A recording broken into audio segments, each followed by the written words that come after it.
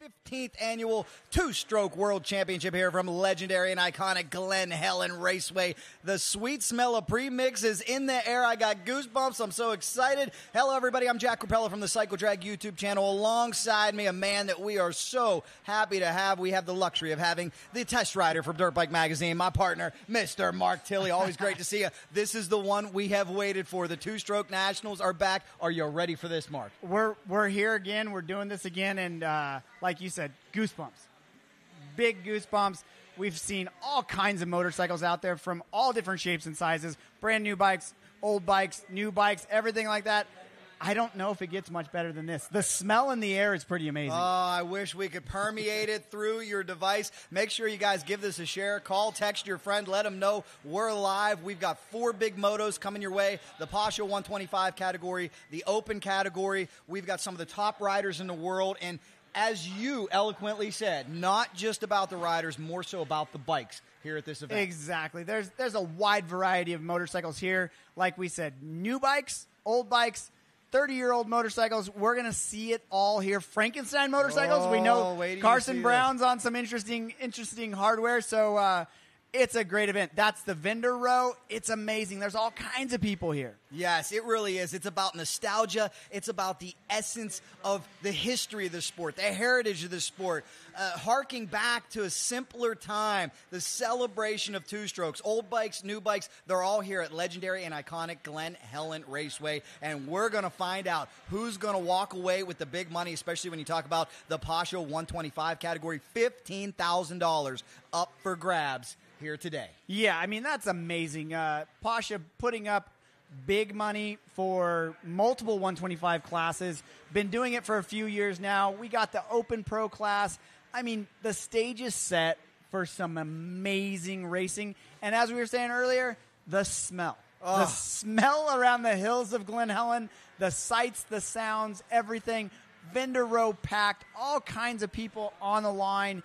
This is going to be an amazing event. Yes, indeed it is. We want to thank Boysen Factory Racing, all of our great sponsors. Boysen backing that tremendous aerial coverage high above San Bernardino, California. There is no place quite like Glen Helen. Look at that drag strip of a start, and it goes into Talladega Turn, 45-degree banking, and then we go up and down 22 stories. That's how high the elevation is here at Mount St. Glen Helen. Up and down. This course is absolutely awesome. And speaking of this course, we had an opportunity to go on board and check it out and see what it's really like to ride Glen Helen. Let's take you to that.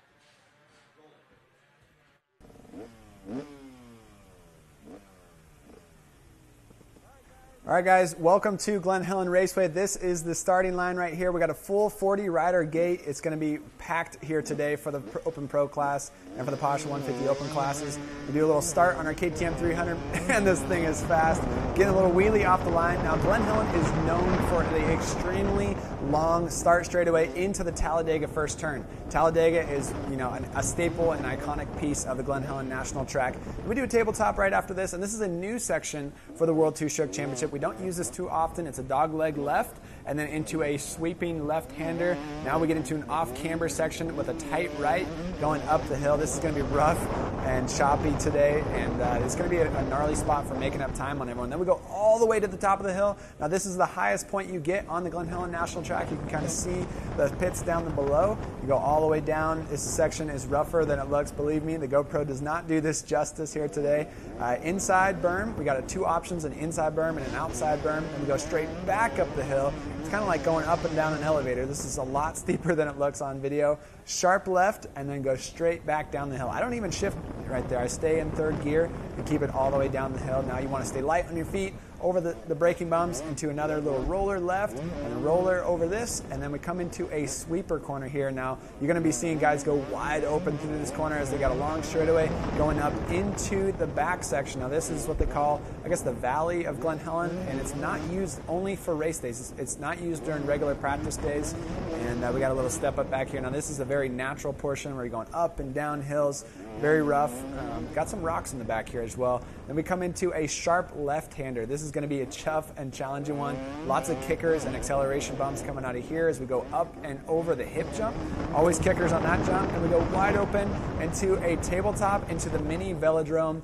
This is either the velodrome or the mini Talladega, depending on who you ask, but I like to call it the velodrome. Wide open into another tabletop, and then we're coming into the little more sandy section of the track. We got an inside rut here, and then wide open down another little straightaway into the sand right-hander. This always gets whooped out and gnarly in here. This is one of the more fun sections and challenging sections of Glen Helen National Track. Then we do a right-hander. Now this is where they changed it up again for the World Two-Stroke Championships, making things a little bit tighter, a little different for everybody who's spun a lot of laps here. Long sweeping left into another left, over right, and into the finish line here. But we still have more track.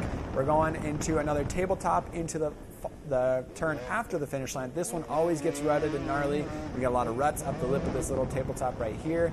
Another little single into a corner. Good rut on the inside here today. And then we go into another small little tabletop. And now we're going into the sand section.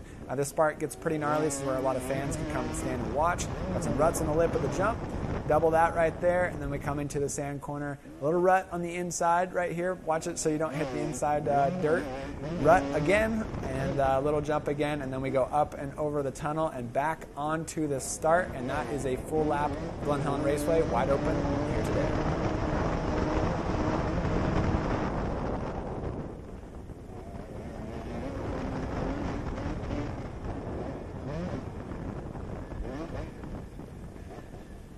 Well, thanks a lot, Josh Mosman. There is no place quite like Glen Helen. There's our version of the Hollywood sign. The only Hollywood sign you need to know about is right here at Glen Helen. Clearly, you will use every ounce of horsepower available to you, and I'm sure to maximize that, a lot of competitors got a fresh Wiseco in there. This is the Wiseco Two-Stroke Championship presented by Fast House, and I want to thank Kevin Bailey. Thank you so much for Wiseco's sponsorship of this event. What does this mean to you guys to be here for this celebration of two-strokes? Man, we look forward to this event every year. Really what it's about. Wiseco was built on grassroots two-stroke racing. I mean, Wiseco has been manufacturing two-stroke pistons for over 80 years, since 1941, and we still, to this day, build our forged pistons 100% in-house, made in the USA. So this is really where Wiseco was born, where it came from. This is still what we love to do.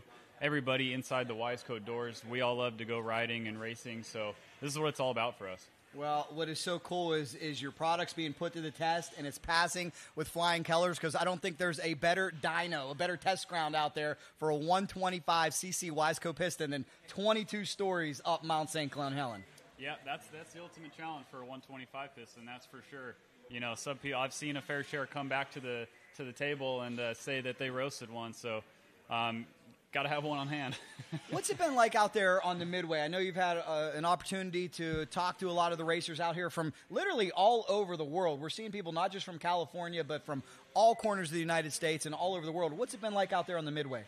It's been awesome. A lot of foot traffic, everybody coming up, excited to see us out there. A lot of people will come up and, see the brand and like, man, I was using Wiseco pistons back in 1970, 1980. So it's really cool to talk to people that have been around, that recognize it, and have been doing this for so long. It's truly a lifestyle, and you see that in the people you talk to. Well, I think it's so admirable, too, with your company. As we know, the industry has really gone four-stroke, but to still stay committed to this loyal group of followers that love two-strokes, that love the nostalgia, that love the history. I think that's awesome. And what I'm seeing out there is, we know there are still some OEMs that are staying with the two-stroke. Shout out Yamaha and Beta and KTM. But for even some of the older ones, like the Kawasaki's and the Suzuki's, guys are still updating these older bikes and keeping them alive. Yeah, that's a huge part of it. I mean, restoring and building two-strokes all the way back into the 90s has been a massive resurgence. So that's a huge part of it. Everybody loves the two-strokes. Well, Kevin, thank you again. Wiseco Pistons, absolutely awesome. And, guys, it's the Wiseco's Two-Stroke Championship presented by Fast House. Why don't we learn a little bit more about Fast House? Here with Ryan Villapoto and Kenny from Fast House. Ryan, we have a really nice YZ250 sitting in front of us. Tell us a little bit about it. Yeah, man, we've really gone through this bike with, thanks to Yamaha, Fast House, all of our sponsors that have kicked in. I mean, as you guys can see here, this thing is pretty legit. Between the wheels from W, it's got a Hinson on it, X-Trig clamps. Good sponsors like PSD, 805, like I said, Pro Circuit. Everybody that's involved, I just want to say thank you. That Lightspeed also, for everything that we've been able to put on this. And now we're out here at Glen Helen. We're gonna ride today a little bit, feel it out, and then tomorrow we're racing this baby, and then we're raffling it off, and some lucky winner is gonna take this as it sits right here, as you guys see it. And now you guys are raffling this off with no purchase necessary. They just go to the Fast House website, sign up, and they can win it. Exactly. Yeah, that was the beauty of this deal is it was basically just your email, right? So no real other information, and you can be a lucky winner of taking this bad boy home after I'm done ripping it up tomorrow. Now then on the other side of me, we have Kenny Alexander, one of the owners of Fast House. Now Kenny's out at these types of events all the time. Kenny, how's it going? Yeah, we're just super stoked to be out here, and I think this is our 15th year doing this thing, and it's just, really cool to wrap our arms around Glen Helen. They're awesome to us, and just, the whole crew here, Bud, Lori, and just everyone that works here at Glen Helen really put their heart and soul into this event, and we just love to help them out and have some fun. So now this bike that's sitting right here in front of us, all they need to do is go to your guys' website and sign up, give an email address, and they can win it, right? Yeah, that's it. That's what's so cool about this. We build bikes for this event every year, and we were sitting around the office one day just talking shit and saying, we got to get Ryan to come out and race and throw his leg over one of these things. So we gave him a buzz. We told him our idea. He jumped on it. Took him about 2 seconds to say yes. And it's a thing of beauty. He called Mitch. Mitch dove on it. I mean, everyone has just really kicked some butt to make this thing happen. And, all the sponsors, because, it's not cheap to build one of these bikes. Full-on race bike. It is a badass machine, and we're stoked to be giving it away. All right, well, there you have it. Win this motorcycle. Head over to fasthouse.com. Enter to win this bad boy, and don't forget to support all the sponsors on this motorcycle. Is what it is all about. I am so pumped up. My goodness. I don't know what I'm more excited for. The race is coming up, the bike giveaway, the fact that one of the greatest riders of all time, Ryan Villapoto, is here. Good to see him back on a two-stroke. We have got so much to talk about. Stay with us, guys, because we've got more coming from the Wiseco Two-Stroke Championship hosted by Fast House right after this. Everyone always thinks it's really easy. Most people don't realize that motocross is rated in the top 3 of the most demanding sports in the world. The feeling of the motorcycle connecting to the ground, putting the power to the ground, there's no feeling like it. Core motocross people usually like two-stroke sounds. It sounds like a killer B-pack on the starting line with the smoke, the sound, the smell.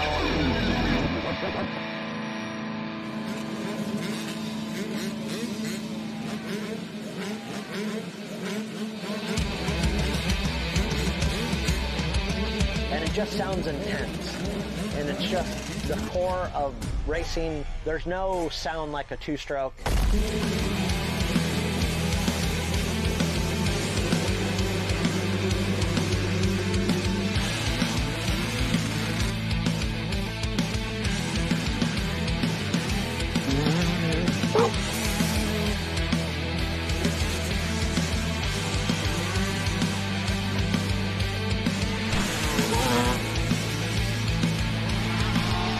When you hit a turn really good and the bike revs out across some bumps, or you clean the bike out in the air over a jump and you give it that nice flick of the wrist with a nice clean rev, and that's the reason to ride motocross day in, day out.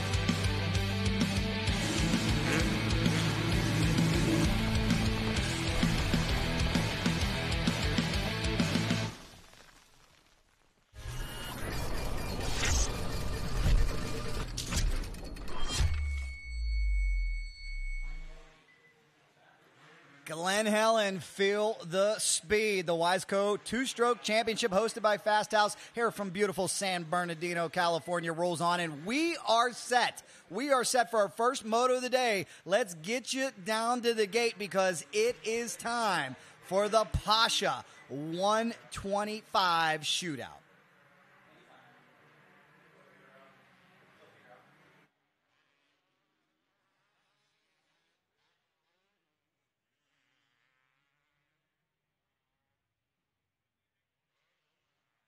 Championship hosted by Fast House. I have goosebumps. I am so excited, Mark Tilley, because we are ready to go once again. Some of the top riders in the world are here, ready to battle. And right now, it's all about that all-important gate pick. It is. It's definitely, the gate pick is going to be really important on this race, especially for the 125, 150s that are going into Talladega, being wide open.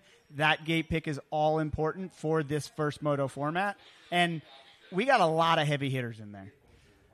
Let's take a look at your Boyson Factory Racing starting grid. You want to talk about racked and stacked. They have come from all over. Look at the diversity here for the Pasha 125 category. Last year it was Ryan Morris who was able to score the big win. The question is, who will win it this year? That is the question du jour, and we welcome you in. So glad you are joining us for our live coverage today. Of course, the Pasha 125 category and the big boys, the Open Pro class here in San Bernardino, California. Yeah, no, and the Open Pro class is stacked. There is all kinds of fast guys there. You'll actually see some of these guys twice. You'll see them in this class, and you'll see them in the Open Pro class. The top three guys from last year, Ryan Marias going 2-1, Josh Mosman going 1-3, and Mike Alessi going 3-2. Those three guys are going to battle it out, and then we got some wild cards in there with Sean Lapinovich, our test rider, will be throwing it out on a KTM as well. So this is, I feel you. I got goosebumps as well. I'm ready, baby. Smell it. The only thing I wish we could do is permeate that sweet smell of Pre-Mex through your device. We want to thank Boyson Factory Racing and all the great sponsors. And you know who I want to thank? I want to thank all the wonderful folks here at Glen Helen, Lori, Chad, Bud. Look at this facility. Top-notch condition. I was here yesterday for practice. They shut it all down at about 2:30, 3 o'clock and said, we're going to make sure this track is perfect. Look at it, Mark. Typically, it's very dusty here at Glen Helen. This looks like we could throw down seeds and plant corn. Yeah, we got overcast skies. They ripped it deep yesterday and today. I haven't seen Glen Helen this good in a long time. I mean, there's moisture in the air. It's not too hot. It's perfect riding conditions. And we got Boyson on board for lots of different features. We got fast laps. The Boyson is sponsoring fast laps, and it's going to be about $250 for whoever throws down the fastest lap in the Pasha Open 125 and then the big boy class as well. So look out for that. There's races inside of the races. We cannot wait. We have so many wonderful people to thank throughout this broadcast, and don't worry, we will get there. This is about a nod to heritage. This is about a bygone era. If you are new to this sport, let me briefly explain, in case you're living under a rock, the whole industry went four-stroke. It all started with a man named Doug Henry back in 1997, but this is how motocross started. The simplicity, the sound, the smell of a two-stroke engine, and we are still celebrating it here, and there's nowhere bigger than this celebration right here at Glen Helen Raceway. Well, and right there we can see Giacomo Redondo, which we see on the off-road side a lot on his gas. Mike Alessi, going to be one of the other big hitters there. I think that's Ezra Lewis, who's an MXA test rider on one of the Pasha bikes. That's Jeff Ward's son, Ayrton Ward, I believe, right there on the 797. So just off out of the picture, we saw Brock Shoemaker on that Bill's Pipes KTM. So I'm ready to go. We're ready for this gate drop. Oh, we're getting them set. If you've never seen a start at Glen Helen, get ready. One of the longest starts in motocross. It is an unmitigated drag race into that first Talladega turn, 45-degree banking, and they'll be doing it on these little 125s or 150s, excuse me. They are allowed. It used to be the cheater bikes, but here in the Two-Stroke Nationals, you are allowed the 150s. 15-second card is out. It is almost time to go here from iconic and legendary Glen Helen Raceway. Let's drop the gate and get the Two-Stroke Nationals underway. Here we go. Whole shot coming up. Who will come out in front? It looks like that's Lipinovich who got a huge hole shot.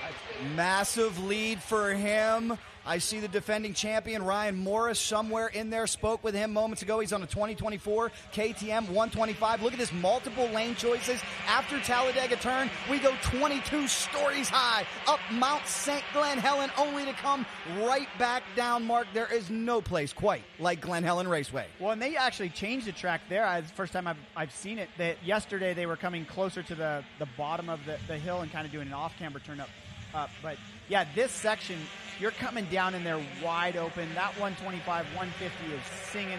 Lipinovich having a little bit of an added advantage with his small stature, being able to gap the field. But we'll have to see who's in second. We got a glimpse of it. It looked like he might be on it's a KTM. Lipinovich really starting to open things up, a different form of racing. This is sparking up nostalgia. This is bringing back memories. These motorcycles, they don't have the horsepower of the new ones, but boy, they are lightweight. I talked to a few of the riders and I said, what's the big difference? They said, we're over jumping everything. No engine braking out there, Mark. Yeah, and it looks like some of the favorites not getting the greatest of starts. I saw Alessi buried a little bit in the field, Giacomo Redondi down in the stuff. So I know that I saw one of the Pasha bikes down there. So we're going to wait to see that they're going to be making some passes and moving by some people. So we got some good racing going on. Great battle here for the lead on lap number 1. Lipinovich trying to hang on. Competition giving chase. Here's the rest of the field. Mark, a question for you. Oh, don't get dizzy on that one. Question for you as a rider. That's what it looks like if you crash, by the way. We've all been there. Mark, is it more imperative to get out in front quickly on a 125? Can you get stuck back in traffic and maybe not have the horsepower to come up like you would on a 250F? It kind of depends on what kind of strategy you have for the racing. I don't mind. I don't mind getting a bad start and having to come through the pack, because on a 125 you can't really stretch it out. Like these guys right on top of each other. If they were on bigger bore motorcycles, they would be able to stretch it out a little bit. Those mistakes, but on a 125, a costly mistake, one mistake is costly. Like just like that. Case in point. Is that can let those guys come up from behind and catch you quickly. It is such a different form of riding. You'll see these racers out there clutching the motorcycle to bring the RPMs up. You really don't have to do that on a 4-stroke. Keeping momentum up is important in all forms of motocross, but on a 125, more important than ever. The cornering speed, the intro speed, the exit speed. And, Glen Helen, with all this elevation, will use every single ounce of horsepower these little machines have. As we take a look, we're starting to get a look at our running order. It looks like Alessi up the second. Have not got a look at where the defending champion, Ryan Morris, is at. And remember, we'll be running a standard moto format. 2 motos here. It'll be a combined scoring system to figure out who is our overall champion. Yeah, well, and it's the defending champ is actually part of the KTM R&D, research and development team. And it's rumored that he's out there on one of the bikes that will be coming out and hitting the public here in about 3 months. But he might be on a prototype 150 SX. That the only other bike that was supposed to be out here like that was Mike Brown's bike that we built for Dirtbike Magazine. And we built it with Twisted Development and a lot of the other really good manufacturers. And we were going to debut one, and then we figured out that maybe they might have one. So it looks like Mosman is on one of those Pasha motorcycles. He just came into the frame, so he's worked his way from about mid-pack up to 3rd place. So in short, it helps to know people at Factory KTM. Yeah, it definitely. And like I said, Twisted Development did all the work on our bike, but man, it's fast. I wish Mike Brown would have been able to make it out here. Oh, we got another great battle. We'll talk more about that in a second, but let's stay with this one. 1, 2, 3, we go. Different line selections as we heat things up here. The Pasha 125 Open at the Wiseco 2-Stroke Championship presented by Fast House. Jack Rapella, Mark Tilley with you all day long. Loving it. Tremendous battle. Mark, you spoke about it moments ago. We expected Mike Brown. Let's recap that this race was supposed to happen over Easter weekend. Unfortunately, it's been a miserable spring in California. The weather has been terrible. The track would have been flooded. We would have had to cut sections of the track. Shout out to Chad, Lori, Bud, everybody here at Glen Helen. They decided to reschedule this thing, and as we can obviously a great decision because conditions are primo. The only bad news is National Supercross going on. That's why Mike Brown and a few others weren't able to make it. Yeah, and really when it comes down to it, some of those guys that aren't here, yeah, we're going to miss them, but we're glad that they did postpone this because it would have ruined the racing. I was here that weekend that it was raining and was supposed to be, and there was rivers running everywhere. Oh. So it was a great decision to do it. Unfortunately, there is, like you said, some people that can't come and some people that did lots of traveling from overseas. I mean, a lot of people watched our live feed last year on Dirtbike Magazine's YouTube and just said, we got to be there for next year. So it's kind of cool, but looks like Mosman about to make a pass. Oh, we got some more great battles. I do got to explain to my friends back east too. Let's stay with this one. Down the hill, looking for the inside. Go to the outside. He might sweep around the outside of Luke right now. Oh my goodness! Oh, great there he goes. battles. We're hearing Mosman's got the fast lap. So that's the boys in fast lap. Right now, Mosman's got the $250 for Moto 1. Good Lord. Big thanks to Boysen and all of our great sponsors stepping up big money. And it all starts with Mr. Pasha. Oh, look at this battle. Here we go. Straight up the hill. Those 150s, those 125s, using every ounce of horsepower possible. As we listen to the sweet sounds of these 125 two-strokes, they're competing for $15,000 of purse money. What can you say about Mr. Pasha stepping up big out of his pocket? Oh, Mosman off the track. Pinovich got back by him, and so did Luke. This is the kind of racing we were expecting. This is definitely, and this is the kind of racing that 125s give you because you don't have all that power. The roost, it hurts a little bit, but you can't just move out on somebody. That's why I'm going to say it right now. I guess I'm old school. OEMs, all of them need to bring back two strokes. I love it. I love the modern four-stroke racing, but I love this as well. Horsepower is so forgiving. That's why every mistake is accentuated here in the 125 category as we've got a great 1, 2, 3 battle between three of the best in the business. Yeah, no, this is great. Look, I mean, top three, that's your podium right there.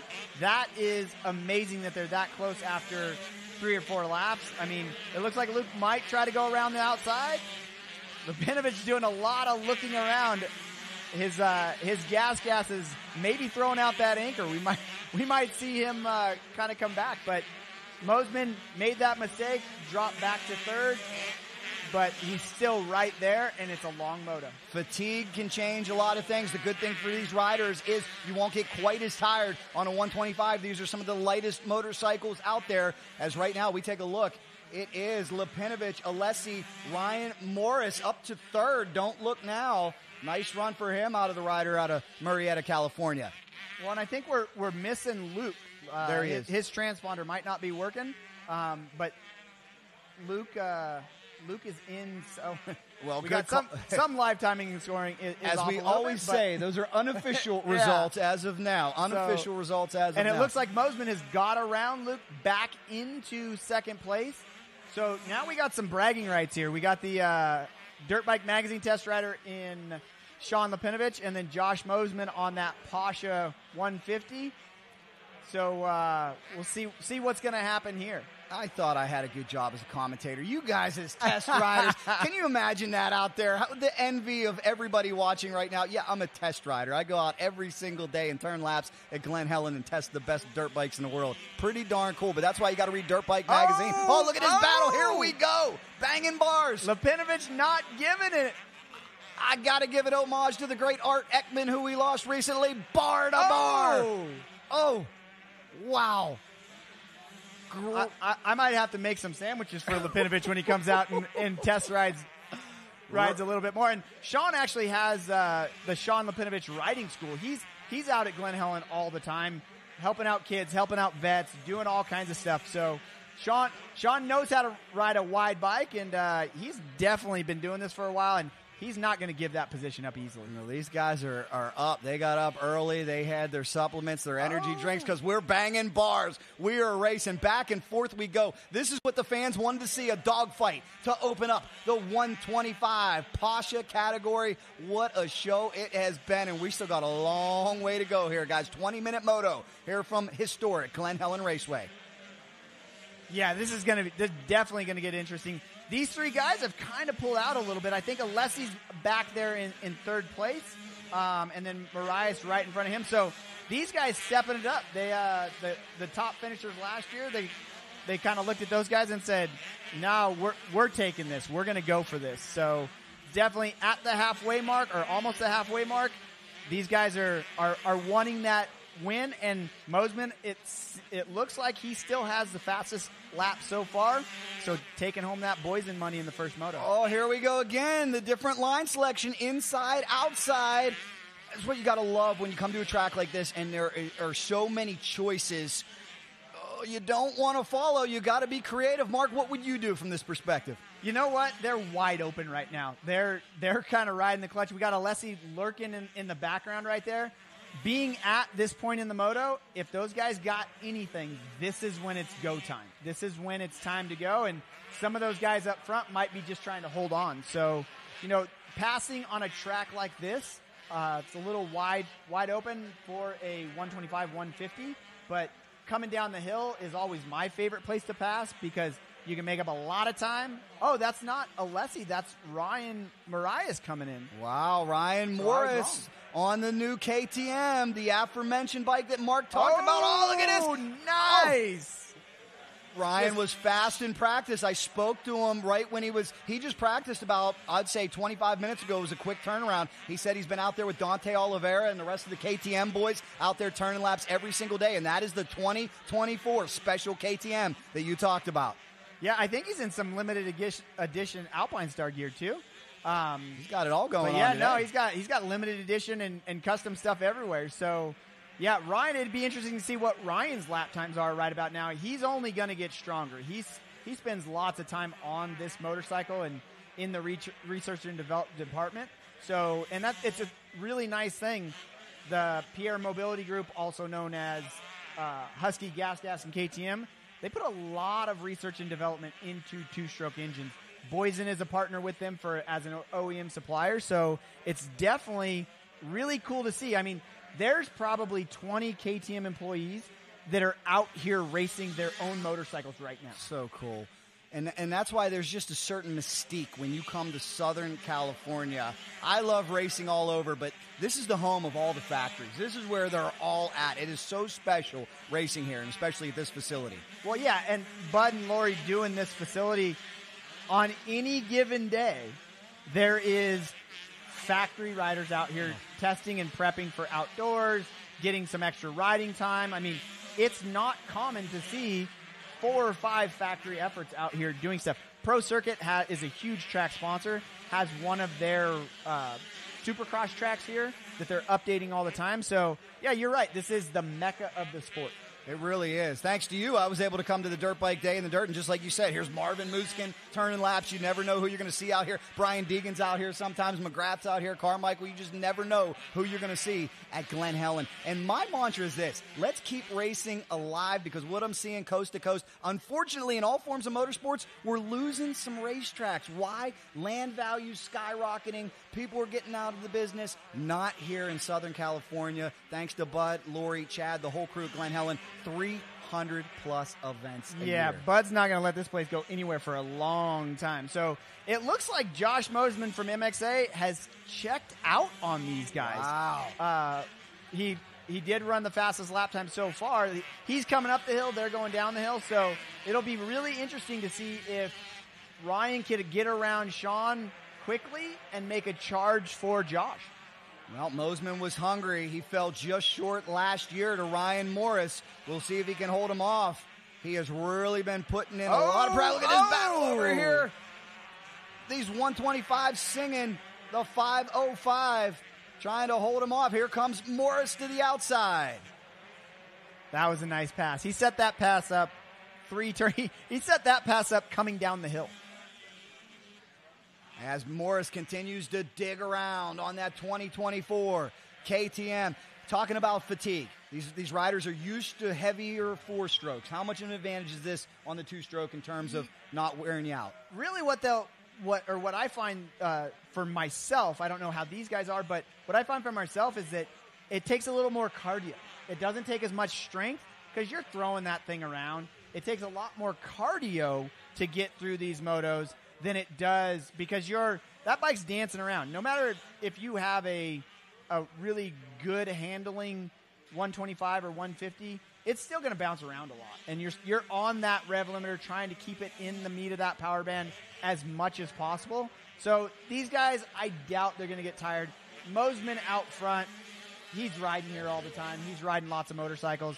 But when it comes to Ryan, Ryan's on the bike all the time. So I don't think they're going to get fatigued. Now, second moto, the other thing with this is one of the first motos right after practice. So not a lot of roughness in the track yet. Second moto is going to be a whole different story. Taking a look now at Mike Alessi, a man who has a long and storied history in the sport. So wonderful to see him back.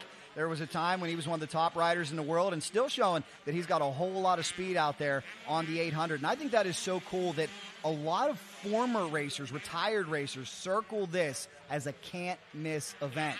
And then you got guys like Carson Brown, which is interesting that he certainly has the speed to go out there and compete in any form. He said, you know what we decided to do? We took a step back from Supercross, Pro Motocross, and we're hitting these specialty events. We're going to market our brand, very big and involved on social media. It's an interesting way to go in the sport. Well, and you have Alessi. Alessi lives in Florida. So his dad still lives out here in California, I believe, but Alessi lives in Florida.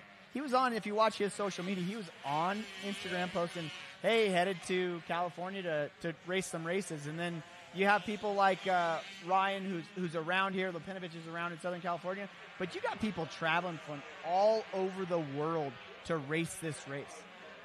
Mike Alessi looking smooth on the 800. As we listen to the sweet sounds of 125s, we've got about 5 minutes left to go in Moto number 1. We thank you so much for joining us here at the Wiseco Two-Stroke Championships hosted by Fast House. This is Pasha Pro Open 125 Moto number 1. Still so much to get through today. Still so many stories to tell. It is all about the bikes, old bikes, new bikes, Frankensteins. Yeah, we got some Frankensteins we're going to talk about later on. I don't know that we have too many in the 125 category, but there's lots of there's lots of Frankenstein going on with that.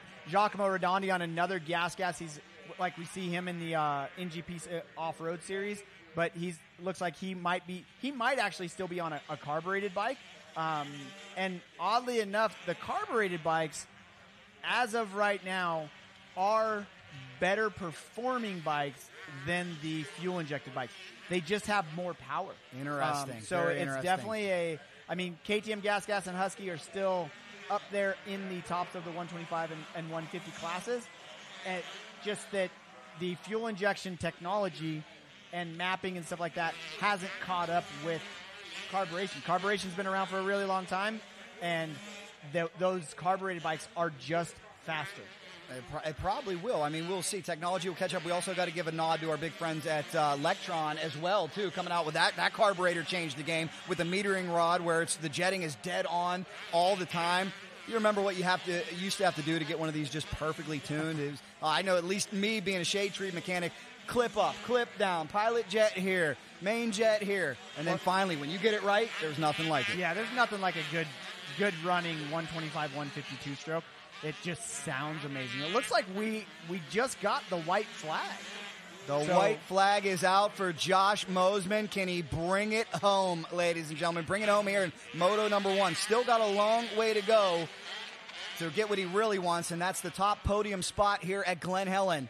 But right now he's got a good run. So far he's got the Boysen fastest lap, so he's got some money in his pocket there. I think that this is going to be a really good. I know this is going to be a really good result for him for the overall. He's got that brand new One Industries gear on that I see, and that patented 6D orange 6D MXA helmet, and he's riding a Pasha bike. And very interesting here when you're talking about the cardio. It seems like the flurry has died down a little bit. The old cliche coming to mind where they say second is as good as a first in Moto 1. Remember, Moto number 2 is weighted more heavily. Could this possibly be a little strategery out there? Maybe guys winding down a little bit, saving it for that quick turnaround. It could be. In this one, Mosman just flat out flew. He walked away from everybody. Nobody had a chance with him. He's flowing right now. He's feeling good. We'll see if he'll be able to come back and do it on a rough track as well. You know that we're not going to see Lipinovic give up or Alessi give up or even Ryan Morais. Like, those guys are going to be there till the very end. Around a lapper without incident, a few more turns. Since he is so talented and so awesome, I can tell a funny story about him. Maybe not the world's best mechanic, Josh Mosman. He's got a 93 CR250 for sale. I asked him to start it up. He said, man, I haven't started it in 3 years. So he turned the gas on, and gas just started gushing out of the carburetor. So I said, all somebody needs to do is clean that carb, and you'll be ready to go. You just need a little help from Mark Tilley or one of your buddies. Let's get the air gun out, blow it out, and we'll be ready to go. Yeah, well, it looks like he's coming to the finish line, taking home the checker flag for Josh Mosman. Look at that, riding the wheelie. Congratulations. Feeling good. Pasha loves it out there. High fives all around. He did his job here in Moto number 1. He'll go back, wash the bike, get some Gatorade, and get ready for a quick turnaround, Mark. Well, we're actually going to be, hopefully, we will be talking to him right now. So he's got some explaining to do for us, and it looks like we got Mosman, Morais, and Lipinovic as your top 3. We'll hear from them. Stay with us. The Wiseco Two-Stroke Championship hosted by Fast House will return right after this.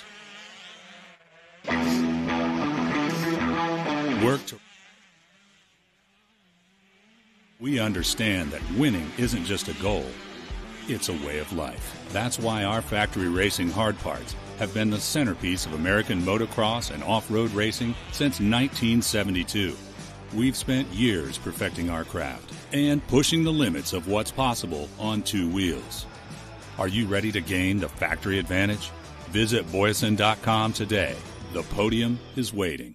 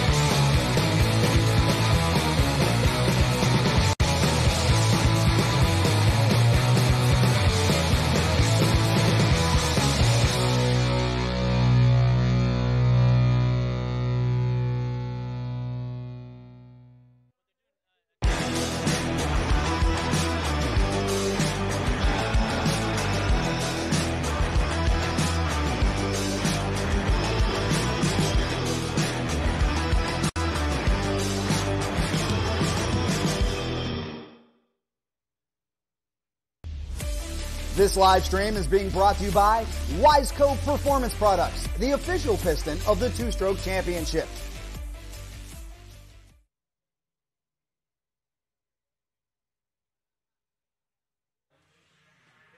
Welcome back, Two-Stroke fans, and we have caught up with our winner. What a performance it was for him as we bring you back into the Wiseco Two-Stroke Championship hosted by Fast House. Just got done with the Pasha 125 Open. I'm Jack Rapella from the Cycle Drag YouTube channel. Mark Tilley from Dirtbike Magazine is here with us, and our winner just rolled off the track. I got to shake your hand, sir, Mr. Josh Mosman. Congratulations. You did it. What a wonderful performance. Take me through it out there. Well, it was a wild one. I didn't get a great start, and that made things challenging. Then after that, we mid-pack start. Still trying to remember exactly what happened.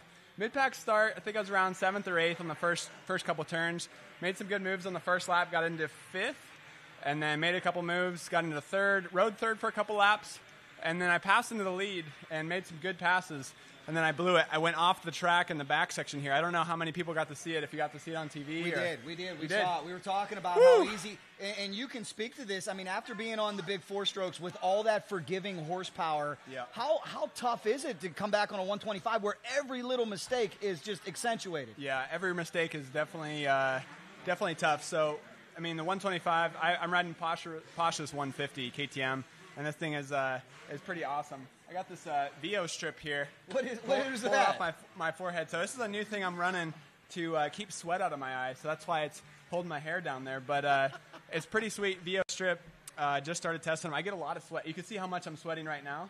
I get a lot of sweat in my goggles, so been running that lately. But, passing the lead. Went off the track pretty quickly, and then was back into third. And I was like, man, I have to do it all over again. But, man, the bike was awesome. The track is really awesome. And Pasha and Chris Heinrich got a really fast KTM 150 for me to ride. It's really nice for them to let me ride it. And Motocross Action, we're here testing bikes, writing articles, doing videos, and racing as well. So I love it. Not only did you get the win, you had the boys in fast lap. What do you think it was that separated you from the rest of the competition, particularly Ryan Morris, who we know is your rival, who won this thing last year? You were able to get out there and get that boys in fast lap on him. What do you think the difference was here in Moto 1? Oh, I think just, I'm really comfortable with the track, really comfortable with the bike. We get to ride here a lot. Glen Helen Raceway is the best track in the West, really. So for me to get to ride here all the time helps a lot. And Ryan beat me last year in the second moto, so now it's time to see if I can finish off the day strong in that second moto. Well, we know it's a tight turn, so we'll let you go. We'll let you prepare. We wish you the best of luck. Last thing I got to ask you, we know we got this rivalry between the great Motocross Action, Dirtbike Magazine. Who wins between you and Mark Tilley? Who wins the Test Rider Shootout? I think there's lots of things that Mark would beat me at, so it just depends on what we're trying. But Mark's an awesome guy. Dirtbike Magazine, I'm stoked you guys are doing the live stream today. My friends and family that aren't here get to watch the race, so that's really cool. And Motocross Action, we just our tagline is we race test our bikes. So that's what we're doing today, race testing and having fun. So looking forward to another moto. First one was awesome. I've won a lot of first motos, so now I got to try to back it up. Excellent. Good luck in Moto 2. That is Thank your you, winner, Jack. Moto number 1, Appreciate the it. Pasha 125 Open. He is Josh Mosman trying to win this thing. Can he do it? We will soon find out because Moto 2 is on the horizon. Stay with us, guys. The Wiseco 2-Stroke Championship hosted by Fast House. We'll be right back.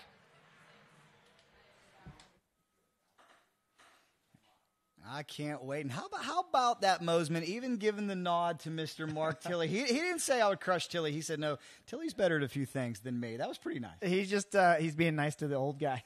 So Mosman is definitely a class act. He's, as we can tell, he's fast. He's definitely not that far out of being a professional racer. His brother's still racing, so Motocross Action is lucky to have him. Certainly, and we're lucky to have these 125 two-strokes. We're lucky to have Mr. Pasha as well. We talked about how generous he is, putting up $15,000. Let's learn a little more about Pasha. We're here with Tony, commonly known as Pasha. Now, we're sitting here in front of the bike that Josh Mosman from Motocross Action will be racing this weekend in the 125 Open Pro race. Now, you're known as the 125 guy, Pasha. How did this 125 thing start? Well, I had a buddy of mine who got me into super mini racing. And I bought a 150R big wheel, the Honda. And it kind of just reminded me back in the day when I was on a 125 and how you just got to keep it pinned. Then just by chance, I was really enjoying the super mini racing with the adult mini. Just having fun. I was doing it in like street clothes with boots and a helmet, right? Just having fun, like real old school fun. Yeah. And then Varner shows up at the track in 2019, and he says, "Hey, Pasha, I just finished this 144 big bore 125 Yamaha for one of the kids. I forgot his name, Connor Eddy." He goes, "You mind taking it out for a spin?" So I had the small displacement mentality at the moment. So I took the 125 out to the REM track, and I'm like, oh, my God, dude. Like, this is too much fun. I remember this because you got to ride a 125 with a different mentality, right? You can't just go on it, right? But because I just came off the Super Mini like that motor right before, and I got on the 125, I was able to use it. And I'm like, that was Sunday. Tuesday, I bought a YZ125. I gave it to Varner. He made it a 144 at the same time that he was making a board-stroked 144 from Alessi. So he built two of them. And then a little bit into the 125 thing, I realized that we can't compete with the KTMs. So I'm a Yamaha guy ultimately, but we can't compete with the KTMs. So I sold it, bought my 2020 KTM 125, which was also a Varner motor. And then history just was built on that bike. So now we're talking about building motorcycles and you having fun and all that kind of stuff, but you're the person behind all of these one-off 125 invitationals. I got to race one when you did a 40 class one here at Glen Helen, and so tell me a little bit about that. Where did that come from? Okay, so that I'll make a long story short. I used to sponsor riders, so the riders, it's just not worth sponsoring riders because one of the biggest things is that they're not deserving of it. They don't. You and I work harder. They think, you know, they're all self-entitled. They think everybody owes them. They all think they're going to be James Stewart. You know what I mean? So it's like, so I said, you know what? Why am I wasting money on people that don't even love it? You know what I mean? Like, I'm racing harder than they are in my level. You know what I mean? So I said, all right, well, you know what? Maybe we should divert the money that we pay for racing to events, to where instead of one rider taking $20,000 and throwing it in the garbage because he didn't qualify, throw two big races where you have 10 guys getting podium money.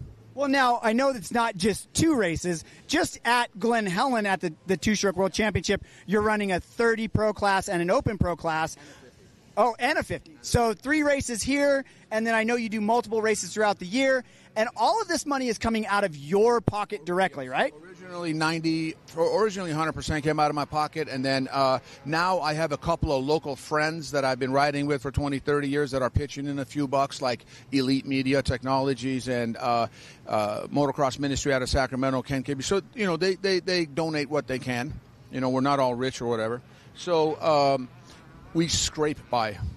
It's not, you know, it's hard, man. It's really, really hard. So it's all, for you, it's all a labor of love. Labor of love. And then of course, I'd love to get a title sponsor because with with Dirtbike and Motocross Action, everything, the publicity and the things that I get are priceless. So I'm waiting for some entrepreneur guy at like Mrs. Fields Cookies or Kit Kat. I don't want it to be motocross. So there you have it. There's the... Just on what Pasha is, this bike is going to be raced by Josh Mosman, like we said. And if you're a big corporate sponsor out there and you want to get some more exposure, check them out. Great interview as we get set for Moto number 2 here at the 15th Annual Two-Stroke World Championship.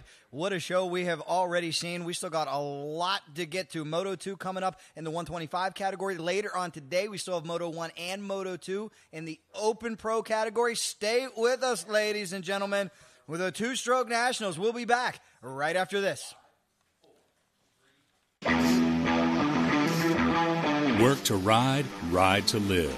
At Boyesen, we understand that winning isn't just a goal, it's a way of life. That's why our factory racing hard parts have been the centerpiece of American motocross and off-road racing since 1972. We've spent years perfecting our craft and pushing the limits of what's possible on 2 wheels.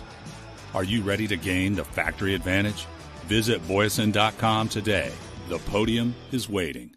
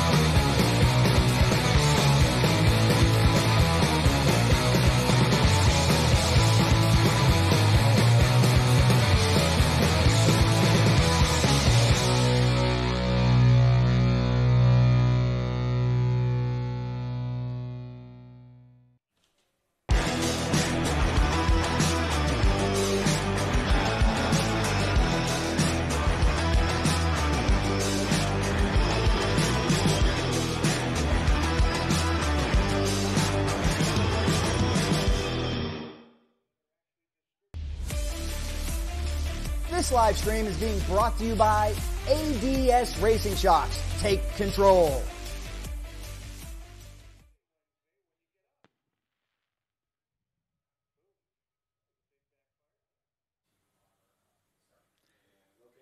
High atop San Bernardino, California, we welcome you back to legendary and iconic Glen Helen Raceway. Jack Rapella, Mark Tilley here with you. It is the 15th annual Wiseco Two-Stroke Championship presented by Fast House. Moto number 1 in the books for Pasha 125. We've got Moto number 2 on the gate, getting ready to go. I cannot wait. What a show. Thank you to the worldwide audience joining us on the Dirtbike Magazine YouTube channel. Make sure to share this with your friends. Wish all of you could be here, but if you can't, this is the next best thing, isn't it? Live coverage to your device, TV, laptop, wherever you want to watch it.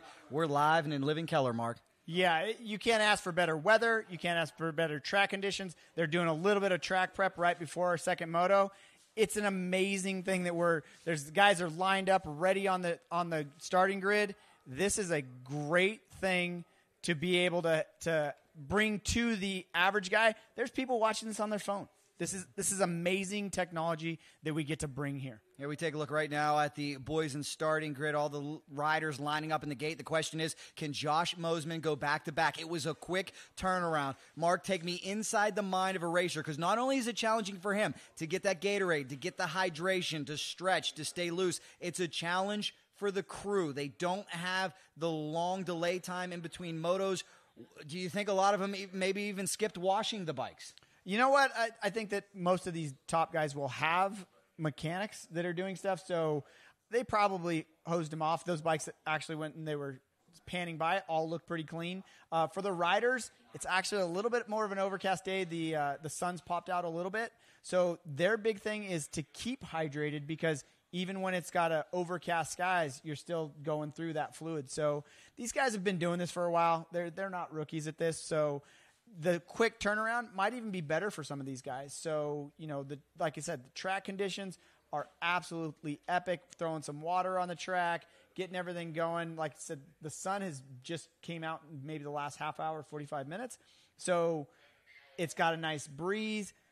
These guys know what they're doing. They know how to get ready for this race, and I can't wait to see. It looks like Mosman, it's going to be a Mosman, Marias, or test rider Sean Lapinovich got on the podium in the first moto, but Mosman kind of checked out in the first moto. It was smooth track, one of the first races of the day, but we'll see. It's going to be epic racing.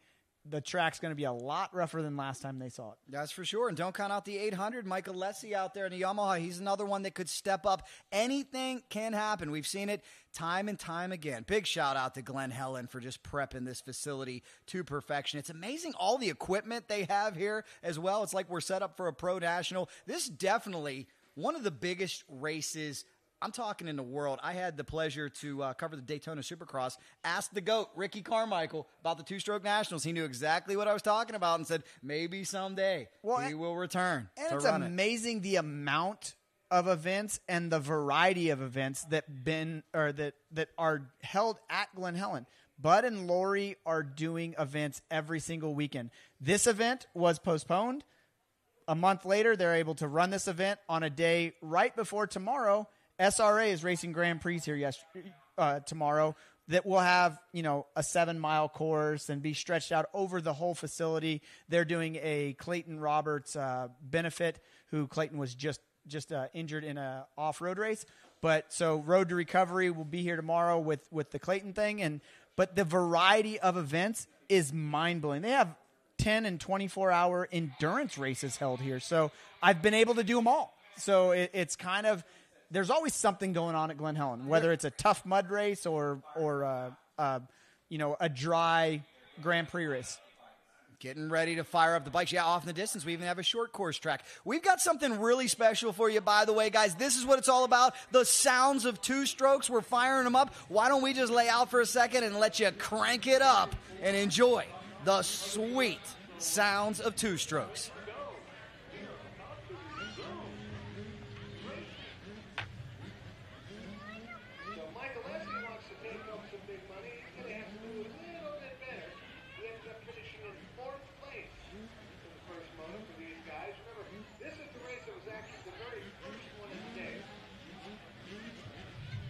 And that, my friend, is what it's all about, Mr. Mark Tilley. Something that you don't see with the four-strokes anymore. They don't have to clean them out like that. We've already got, looks like the official is in place. 30-second card officially up in the air. The 15-second card. Hurry up, young lady. We're about ready to send Moto number 2 off one of the longest starts in racing into the Talladega turn. Here we go, guys. Hole shot, gate drop from San Bernardino, California. It is Moto number 2 of the Pasha 125 shootout. $15,000 up for grabs, and it all begins right here. The gate is down. Here we go, racing into the first corner. Swirly, wide open throttle. Somebody way out in front into Talladega turn. Who is it? Look at the traffic behind him. That looks like Sean Lepinovich again.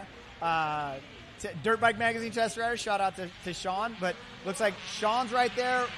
Ryan Marias is right there. Alessi might be there. I saw Mosman get pinched off in the very beginning. So he's going to be coming behind just like he did. He looks like he's about 7th or 8th right now. So mid-pack just like he got in the first moto. And again, Lepinovich out front.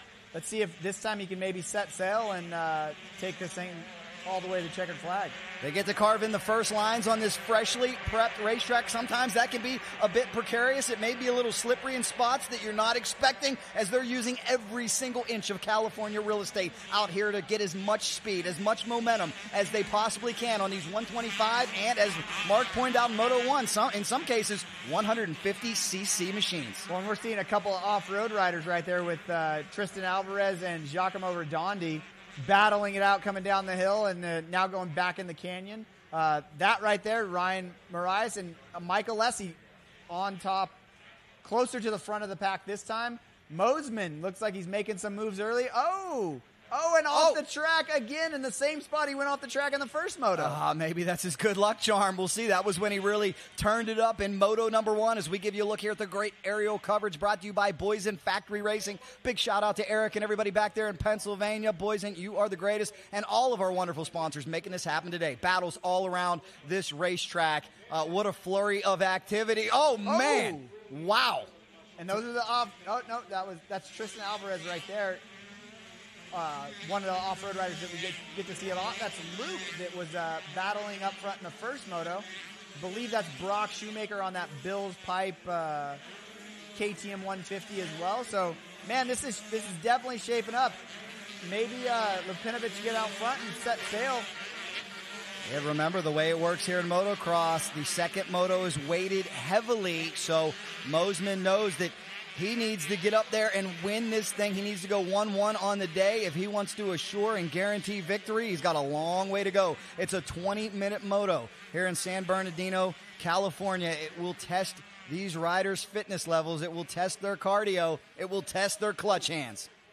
Yeah, and knowing Ryan Marias up there, he's in second place. He knows he's doing math already. Like I've seen Ryan come last lap, win a race and win the overall in the last 10 feet of the moto. We saw it here, I think, at the vet race.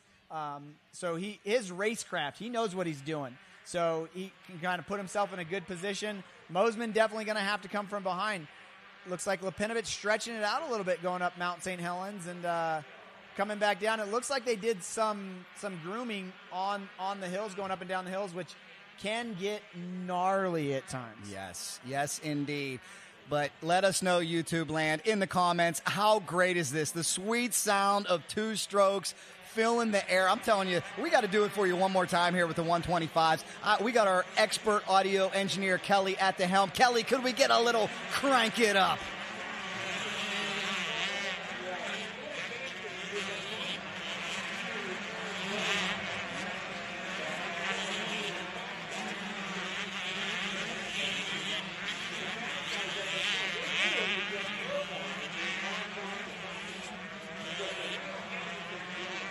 Thank you very much, Kelly, part of Ross Fitz Productions, bringing you this action here like an angry swarm of bees. If you follow any of the stuff that I do on Cycle Drag YouTube, you know I love two strokes. I don't care if it's street bikes. I don't care if it's dirt bikes. Mark, out there, this is such a celebration, a festival. There's an old Yamaha RD 350 out there, street bike, classic bike, in the sand, in the dirt here at Glen Helen. You know, I just love this cult-like following that people have this love of the smell, of the sounds of a two-stroke. There's nothing quite like it. Yeah, I'm definitely partial to that sound we just heard.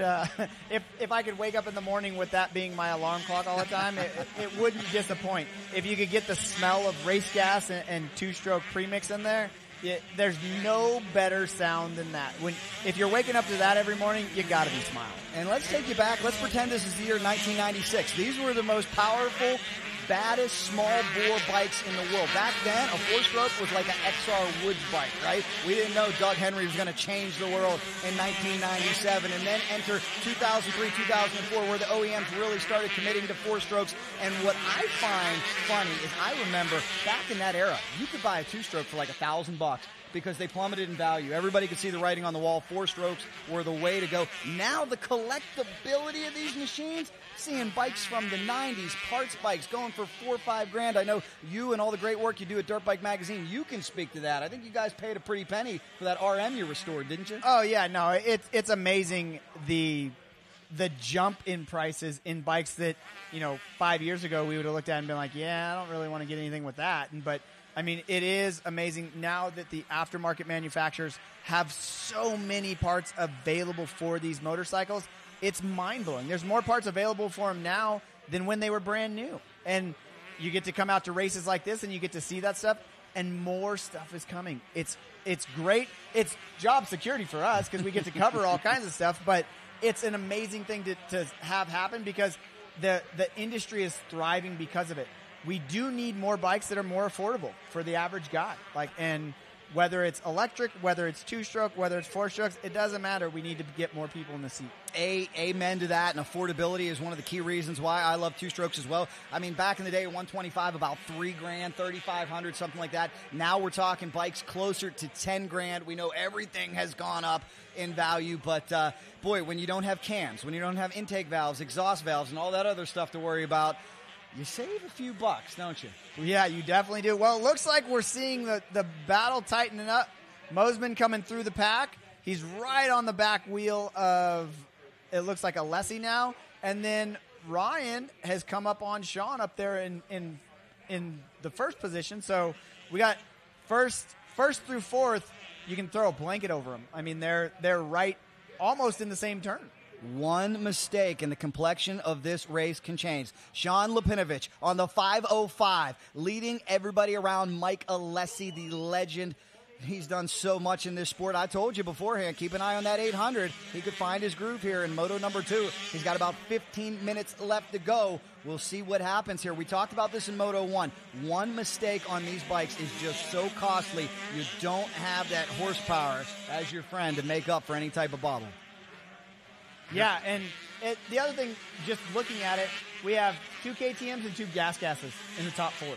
So if that doesn't show you a little bit of dedication to two-stroke development and everything, the Pierre Mobility Group has got it going on. Like, it's definitely something to where we need companies like that. I mean, I think Yamaha is another major manufacturer, but all the European brands are excelling with two-stroke and with two-stroke development. So we're definitely appreciative of that because we get to see great racing action like this. And it looks like Ryan might be making the move on Sean. He's all over him.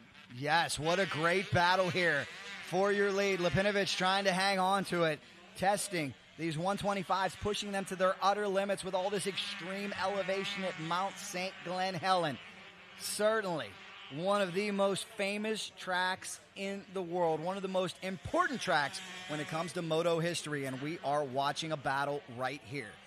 So glad you're along with us, guys. It is the 15th annual Wiseco Two-Stroke Championship presented by Fast House. Jack Rapella, Mark Tilley with you. We can't wait for the Open Pro category coming up, Moto 1 and Moto 2. Stay with us for that. Put your feet up, grab a favorite cold beverage, and enjoy what is a great day racing here from Glen Helen. Well, and it looks like where Lipinovich is making up time is on the hills. He rides here a lot. Some of that going up the hills might be a little bit of the he's a little bit smaller in stature, but that might be helping him out, adding some horsepower to that gas that he's on. But Ryan's definitely not going to give up. He's got a lot of research and development behind that motorcycle that he's on, and there is rumored that it is one of the new bikes that is coming. So that's the cool part about having another one of these races, is that you can see new stuff before we get to actually see it on the showroom floor. And those two have kind of pulled out a little bit on the battle for second with this great drone footage brought to you by Boysen. No doubt about that. Ryan Morris on the 116 trying to close in with that special KTM. As I mentioned before, he's been training with Dante Oliveira and a bunch of the other KTM boys. Dante, by the way, who just won a GNCC and is also dominating NGPC out here. One of the best. Wish he was racing. But I know all the KTM boys in Temecula, not far down the road, that new multi-million-dollar facility. Look at this, Mosman on the charge. He says, I'll move to the front of this pack as well. He knows time is of the essence. Well, and if you look at, just to throw it out there, and again, this is not official, but just to throw it out there, Mosman moved into third. He won the first moto. A 1 and a 3 gives him 4. Marias finished second. That's 2-2. That's 4. And then Lipinovic finished third. If he wins, that's 4. Oof. So a 3-way tie, as of right now, a 3-way tie for the overall. I believe it would be Lipinovic that gets it if it stays the way that it is right now. But we still got a lot more racing going on. We're probably about halfway through right now. But still more to come. There's all kinds of stuff can happen.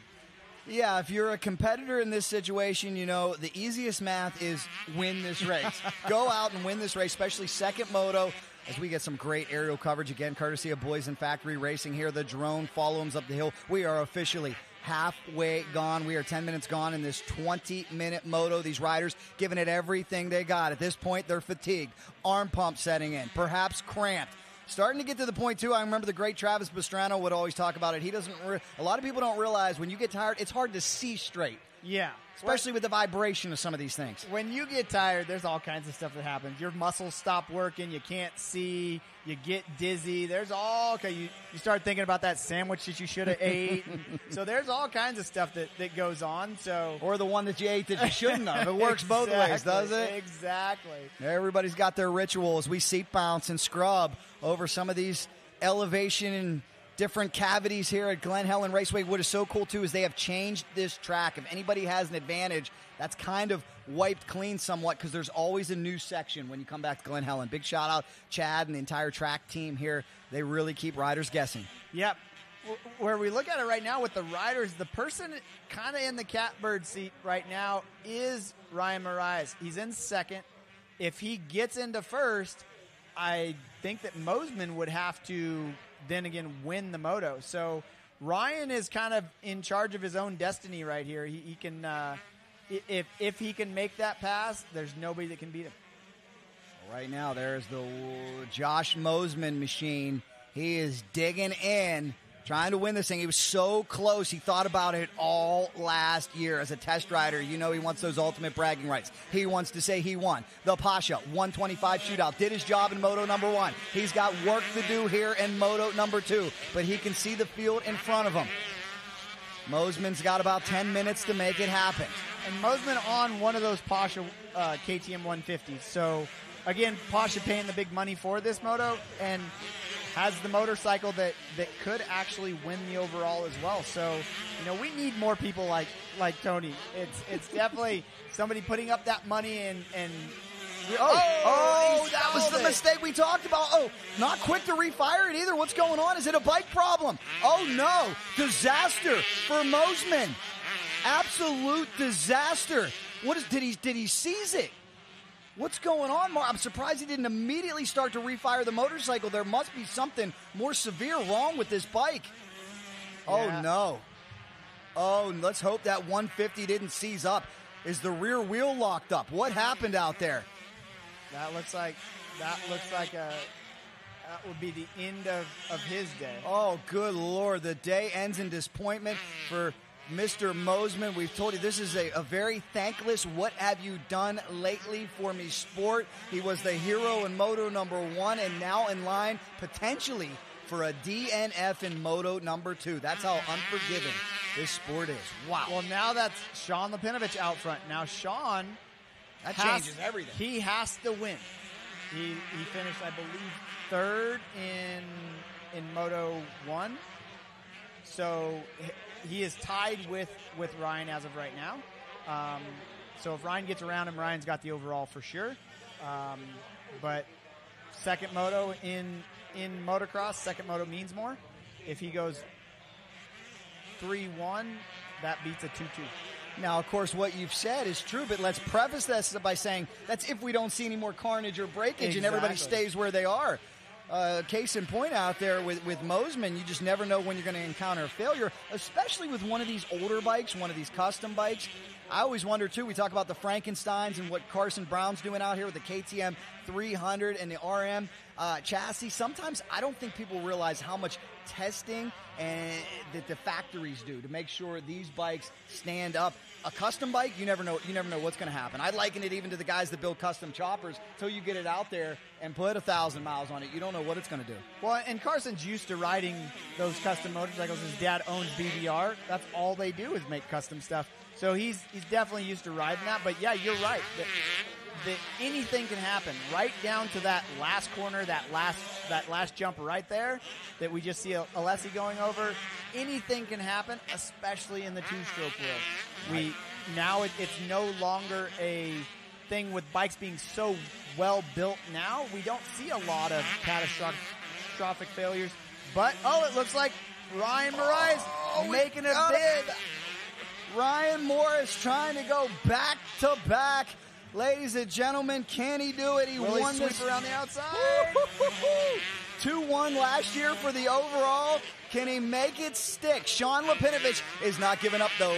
He comes back. He takes the inside line. Inside, outside, we've got a battle. Fans absolutely loving it here at Glen Helen. If you're loving this live coverage wherever you may be, let us know down below in the comments.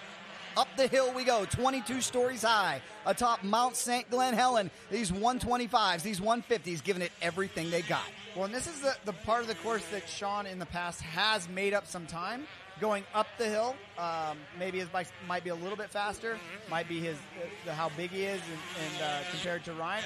Down the inside. Back and forth. See what happens. So you see that he kind of pulls him a little bit. So now coming down the hill, if he'll keep that momentum coming down. But it seems like in that area of the track, he is a little bit faster. He's willing to hang it out a little bit more. Or his bike might just be a little bit faster. To the inside we go. Watch the 116, bar to bar.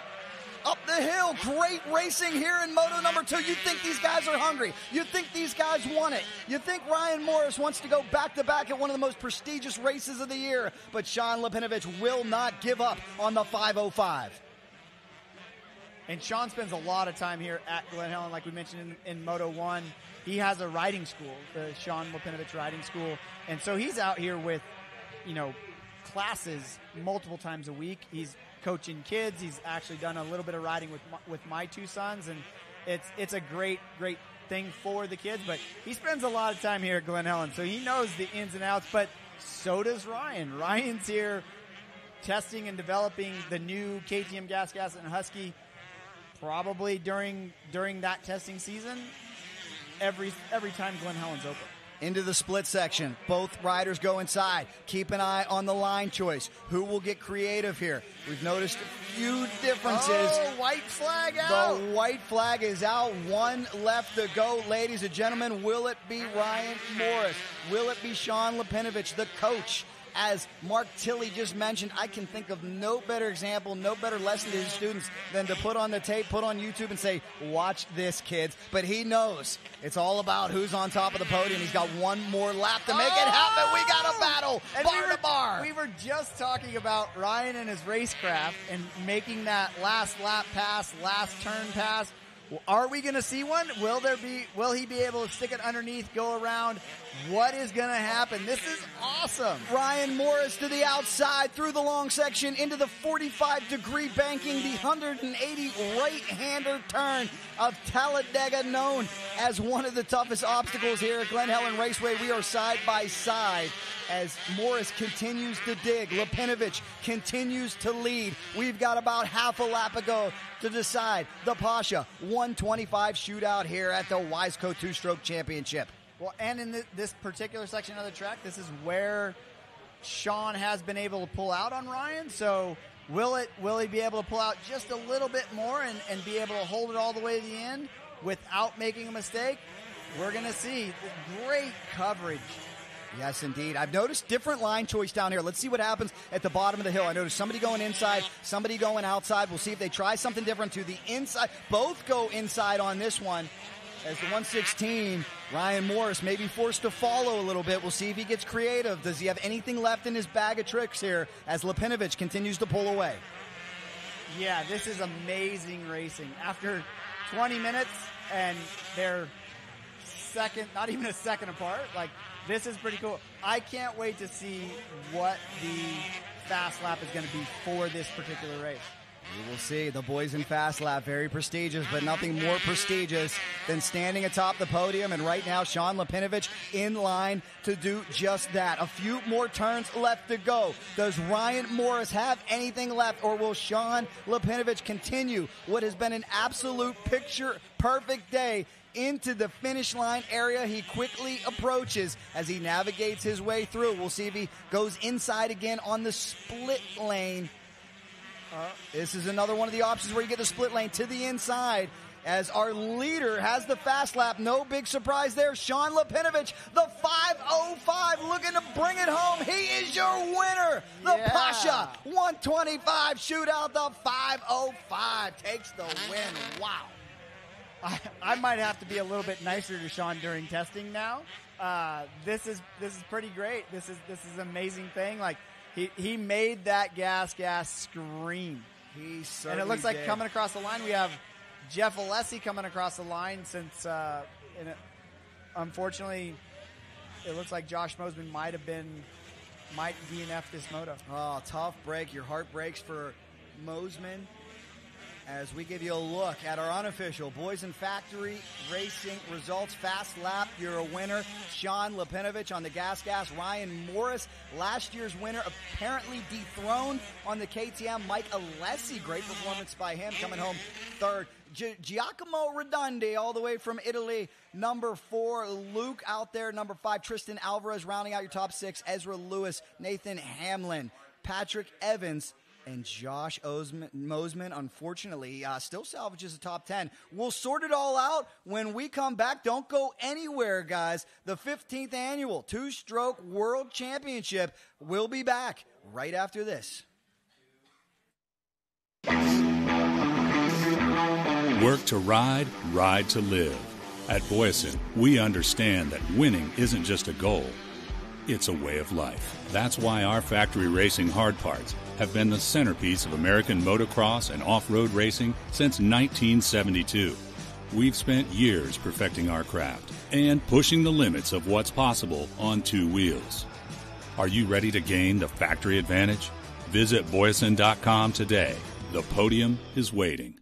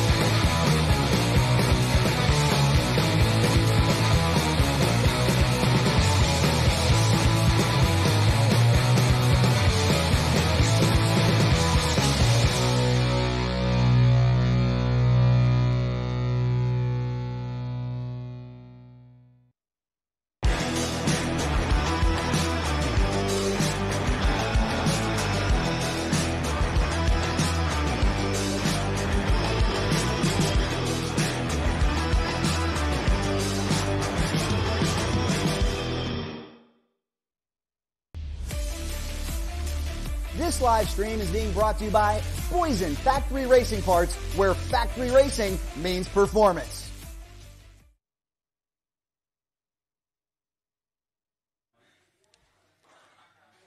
The dust is still settling from what was an absolute thriller. I'm talking horsepower theater, the Pasha 125 shootout, as we welcome you back to the 15th annual Wiseco Two-Stroke Championship presented by Fast House. I am now here with the man of the hour, the man of the power, out of Guam by way of Riverside, California. He is your winner, Sean Lepanovich. Congratulations, my friend. Wow.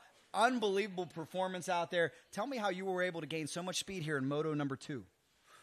Moto 1 was just super early, 8:30 in the morning, and just wasn't a little bit warmed up, but now I raced 2 motos already, and I'm feeling pretty good now.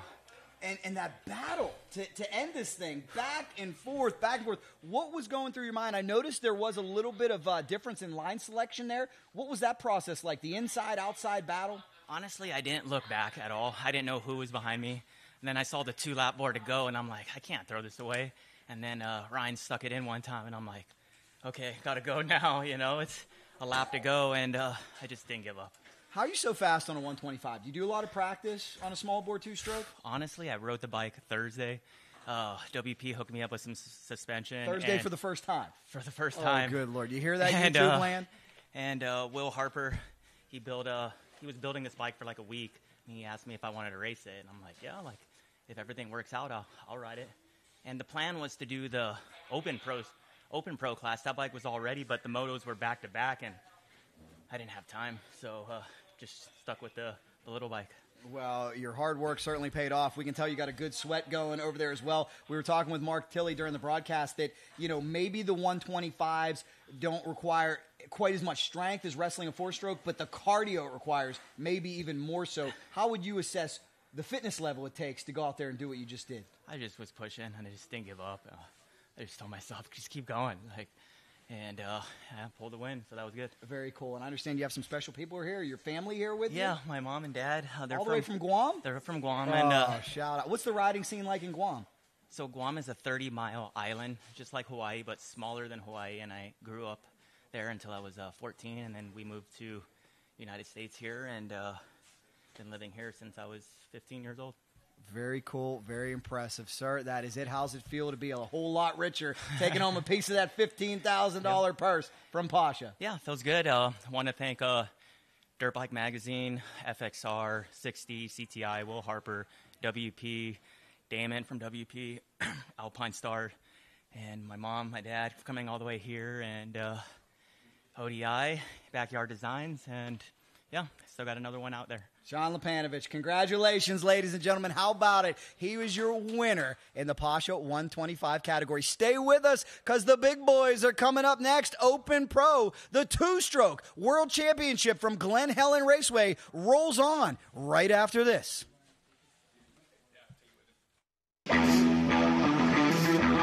Work to ride, ride to live.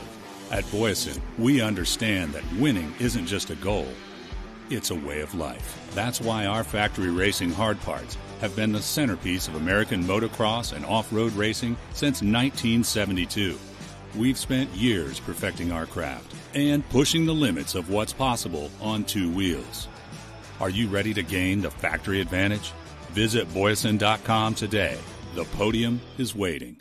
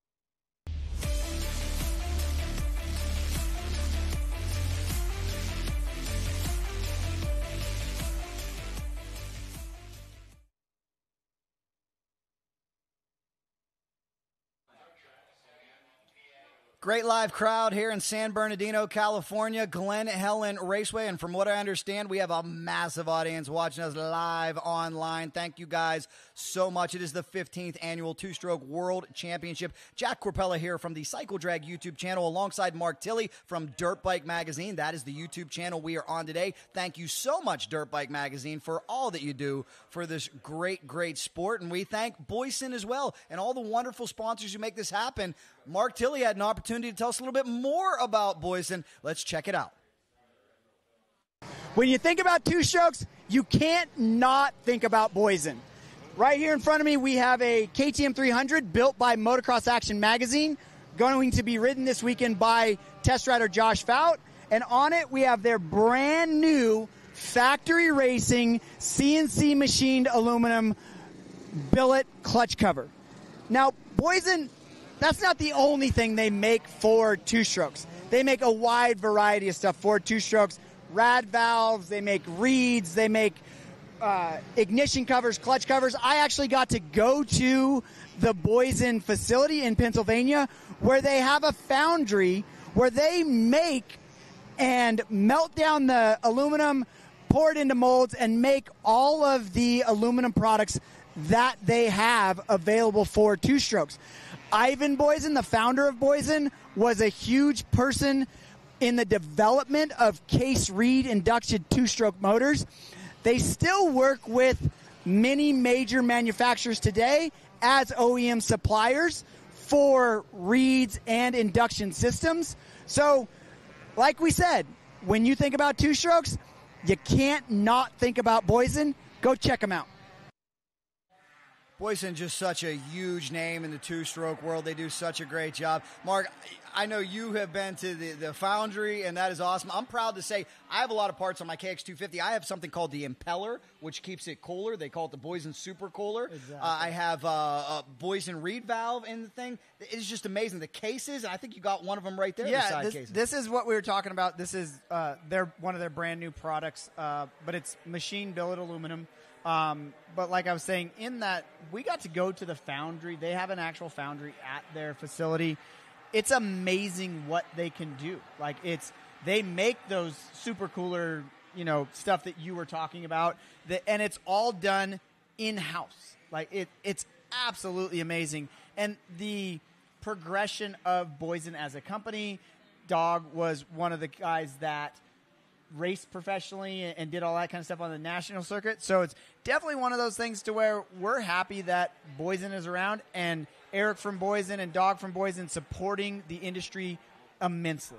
Yeah, I know Eric has just taken that company to a whole another level, and I can even tell you, even on the vintage side, the drag bike side, Boyson, it's not just dirt bikes. Anything two-stroke related, they've got covered. As we take a look at our podium finishers, that's what it's all about. Sean Lepanovich, all the way from Guam, taking the win. My goodness. I'll tell you, if this was any precursor for what we're in for here in the Open Pro category, I hope there's a seatbelt on my chair because I don't know if I can take it. And one of the big stories will be Carson Brown on what we're affectionately calling a Frankenstein. Are you guys ready for this? An RMZ chassis, a KTM motor, and Mark Tilley had an opportunity to learn more about it. Let's find out about Carson Brown's unique one-of-one bike.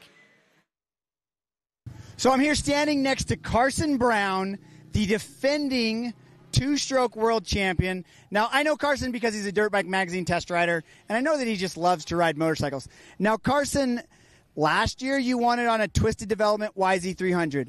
It looks like you're back on something yellow, and I know that Suzuki doesn't make a two-stroke. Yeah, so Jamie from Twisted Development, he's like, hey, man, I've got this RMZ, and I put a KTM 300SX engine in it. He's like, I know you like aluminum frames. I know you like the KTM engine, the carbureted one. I have the bike for you. And, we did a bunch of testing on it, and right off I was like, this thing's pretty sick. And, yeah, a little bit of fine-tuning later, and honestly, we haven't changed that much. Like, it's been pretty good right out of the box from what he did, and I'm pretty stoked with it, and hopefully we can get some hole shots on it tomorrow and get the job done again, but there's always gnarly dudes here, so it's always crazy. Well, and I know that there's been a lot of choices that you've had to make. There was another bike that you were riding around. You actually tested 4 or 5 different motorcycles. I mean, we have a 300 KTM that you tested. And so to say that this bike is good, it's kind of what you're used to. Your dad owns BBR. He builds a lot of one-off motorcycles.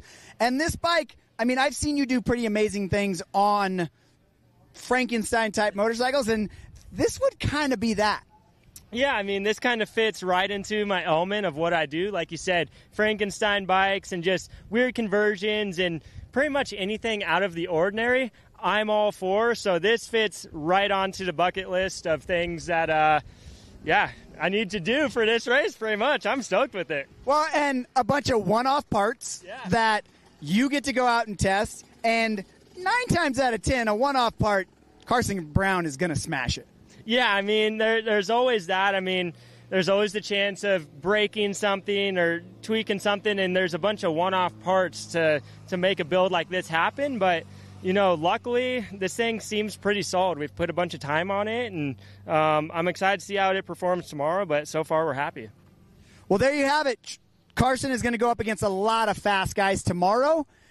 Is this the beginning of maybe Suzuki making 2-strokes again? You never know. Check it out.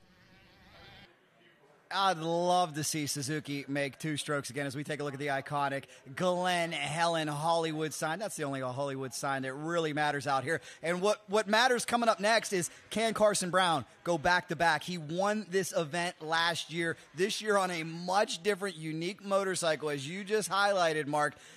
Kind of like we talked about, though, are there any kinks in that bike? Is there anything they need to work out? Is there going to be any type of learning curve? Or is it just going to be another BBR Twisted Development on-kill monster? Well, you know what? Jamie at Twisted Development builds some amazing motorcycles. He's got a great crew behind him, and it's definitely a thing to where if it was going to break, it might have broken the first moto. But, hey, we saw Mosman's bike give out in the second moto.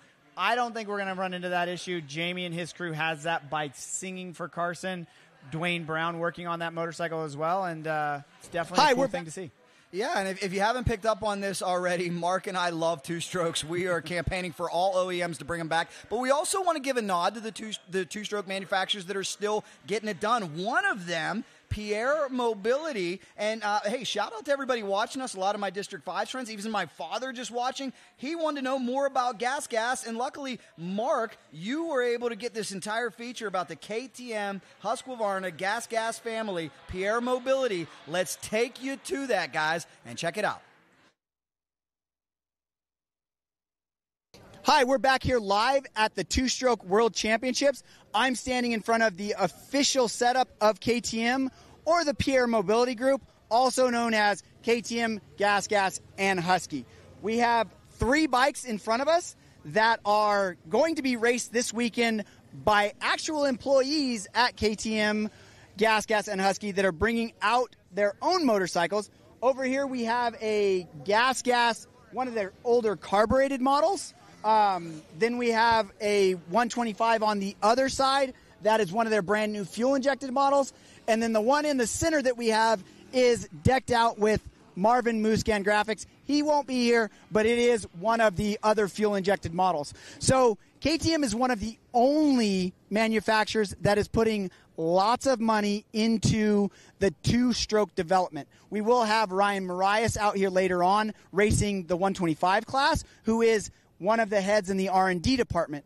So we see that they're putting a lot of effort into this, and we don't see it going anywhere anytime soon. There is a lot of KTMs out here this weekend, so we'll see how they do. Mark has been working hard for us out there in the pits, and that's what you got to love. The absolute diversity. New bikes, old bikes, custom bikes, and it's all about that smell. It's all about that sound. It's all about mixing gas and hauling, well, you know the rest. It's the 15th annual 2-Stroke World Championship here from Glen Helen Raceway, and it will roll on right with us. Stay with us, guys. Open Pro coming up next. Work to ride, ride to live. At Boyesen, we understand that winning isn't just a goal. It's a way of life. That's why our factory racing hard parts have been the centerpiece of American motocross and off-road racing since 1972.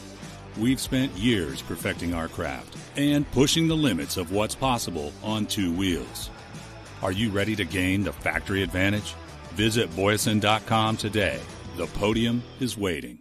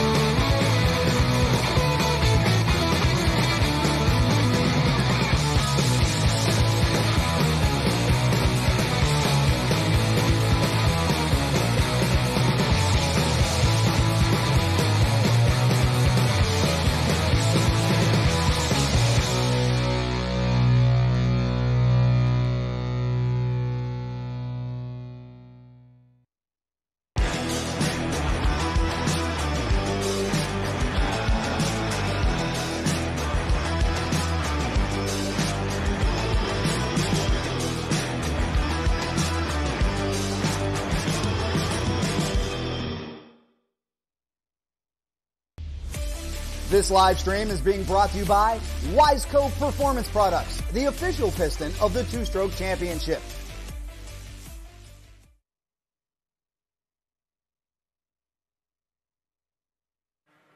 The sweet smell of premix has filled the air here in San Bernardino, California, as you look high atop iconic and legendary Glen Helen Raceway. It is the 15th annual Wiseco Two-Stroke World Championship, brought to you by Fast House. Jack Rapella, Mark Tilley here with you, and we are getting set. We are inching ever closer to our first moto in the Open Pro category. I cannot wait. So many storylines, so much to talk about. Can Carson Brown go back-to-back on that Frankenstein?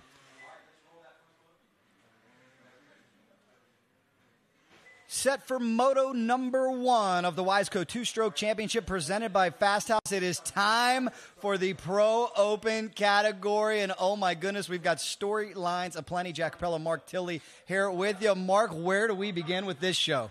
You know what? Just like in the 125 moto, we got goosebumps. I mean, look at that gate. It is full of riders. We got Carson Brown, Ryan Villapoto, Justin Heff, Carter Dubach. They're all here. They're all going to do battle, and we have... It's an open race. So sure you got 125s in there if you want. You got 250s in there. You got 300s.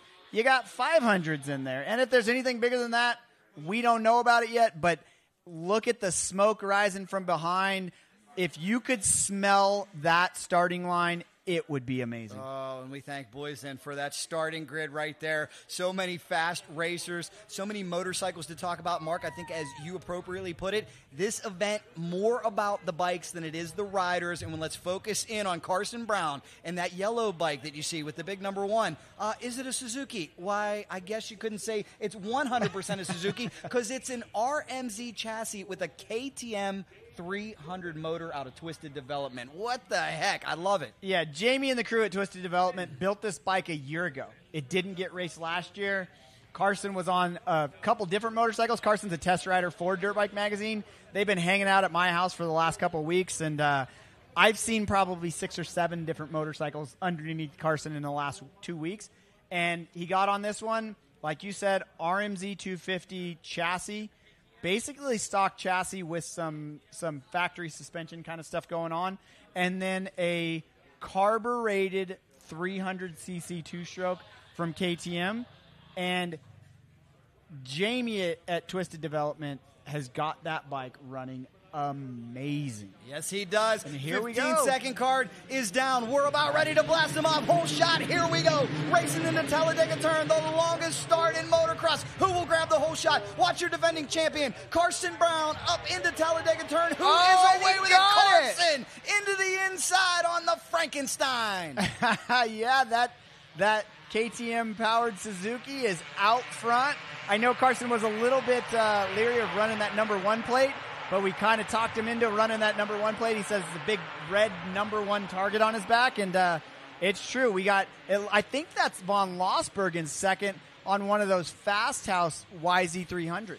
22 stories high up Mount St. Glen Helen, right back down. Somebody down, as you can see. Great aerial coverage here, courtesy by Boyson Factory Racing. Our 1, 2, and 3 starting to shape up. Carson, definitely your leader. That's bad news for the rest of the field as he looks to go back-to-back and win this event in consecutive years as we continue to take a look at the great Boyson Factory Racing drone coverage. Yeah, that drone coverage is amazing. We get to see some of this in the off-road world that we do, but that drone coverage brought to us by Boyson is amazing. The other thing we need to keep in the back of our minds is Boyson is putting up a fast lap.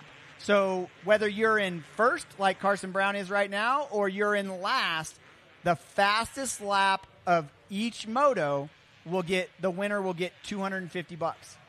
Well, big shout out to Eric and the whole team there. I proudly have Boyson parts on my KX250. What a facility in Pennsylvania. What a name they have. They have been championed as some of the best when it comes to induction technology, the different cases that you have on the side of your motorcycle that last so much longer than the stock ones. Absolutely love them. As we take a look right now at Carson Brown, your defending event winner. That is a KTM 300 carbureted 2-stroke engine inside a modern RMZ chassis. Looks to be working to perfection.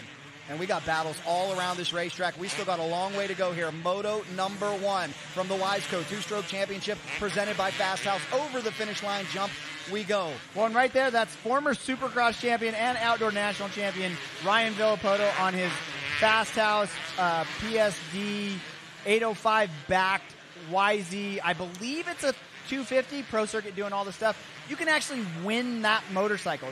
If you enter to win on Fast House's website, you can win that motorcycle. No purchase necessary. I think he's running about third, so we'll see how long he can stay up there. The person in third, I believe, is Dexter Griffin.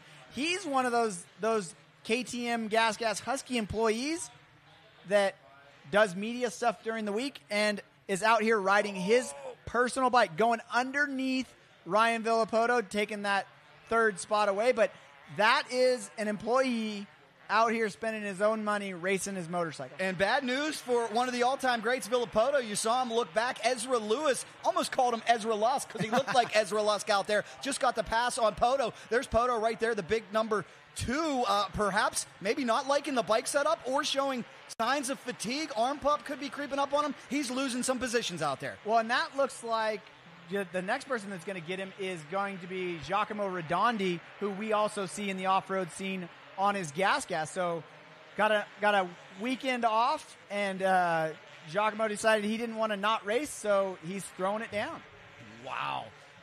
Gotta love it. So much riding talent out here, and we talked about it in Moto number 1. This is regularly regarded and revered as one of the most demanding sports when it comes to cardiovascular ability. I know wrestling up there, soccer up there, and regularly this sport is right up there. We're banging bars. A CR500. Is it a CR500 alongside Poto? It looks like it. That thing, well, if nothing else, that's a steel-framed Honda.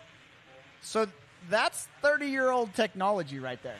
But going up against a brand new motorcycle. Well, that's why I certainly don't want to dog the talents of Ryan Villapoto because we respect and revere him. But the point I was trying to make there is if his conditioning slipped down just a little bit, that arm pump can sneak up and get you here. Well, and Ryan's in dad mode now. He's he's kind of like me. He's out with the kids and he's not riding as much. But I mean, just to be able to hang with these guys for any amount of time is pretty amazing. And it looks like we do have Ezra Lewis on that with that orange MXA helmet coming up on him. He might have made him a little bit of a mistake, but out front, Carson Brown is flowing. Oh, it's going to be a tough day for the rest of the field if we keep this up. There's another look at the aforementioned former champion Ryan Villapoto. maybe he's deciding to keep that bike nice for the winter. He says, you know what? We're giving this bike away. Let me not beat it too hard. Yeah, there's no way. There's no way. Ryan wants to win more than anybody out there, probably. Maybe not more than Carson Brown, but I know Ryan and Carson have been going back and forth with this, and them both being from the Pacific Northwest. So there's no give up in Villapoto for sure.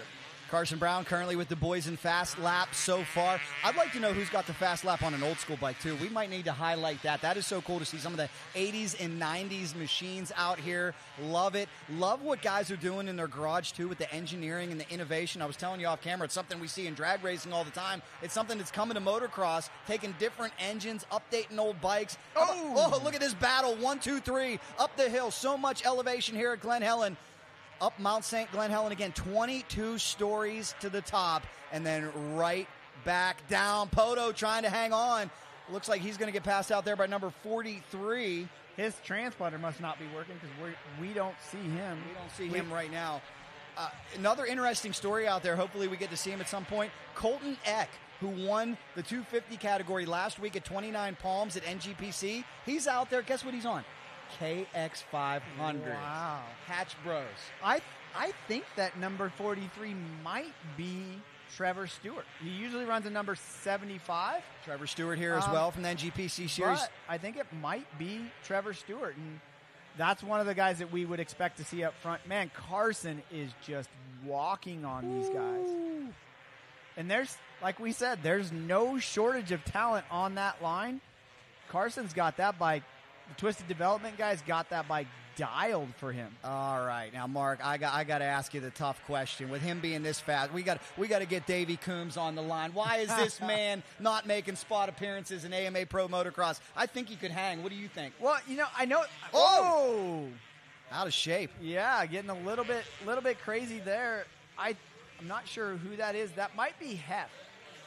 His transponder's not working either, but yeah, Heft is expected to be out there. I was thinking that was going to be Von Losberg earlier in the moto, but Justin Heft, another one of those guys we're seeing in the off-road scene on a Purvine's Yamaha.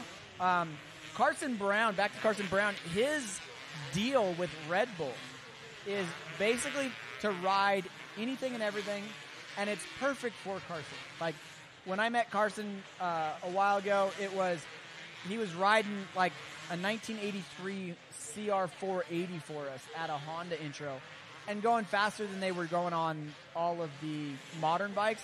The kid can ride anything. It's amazing.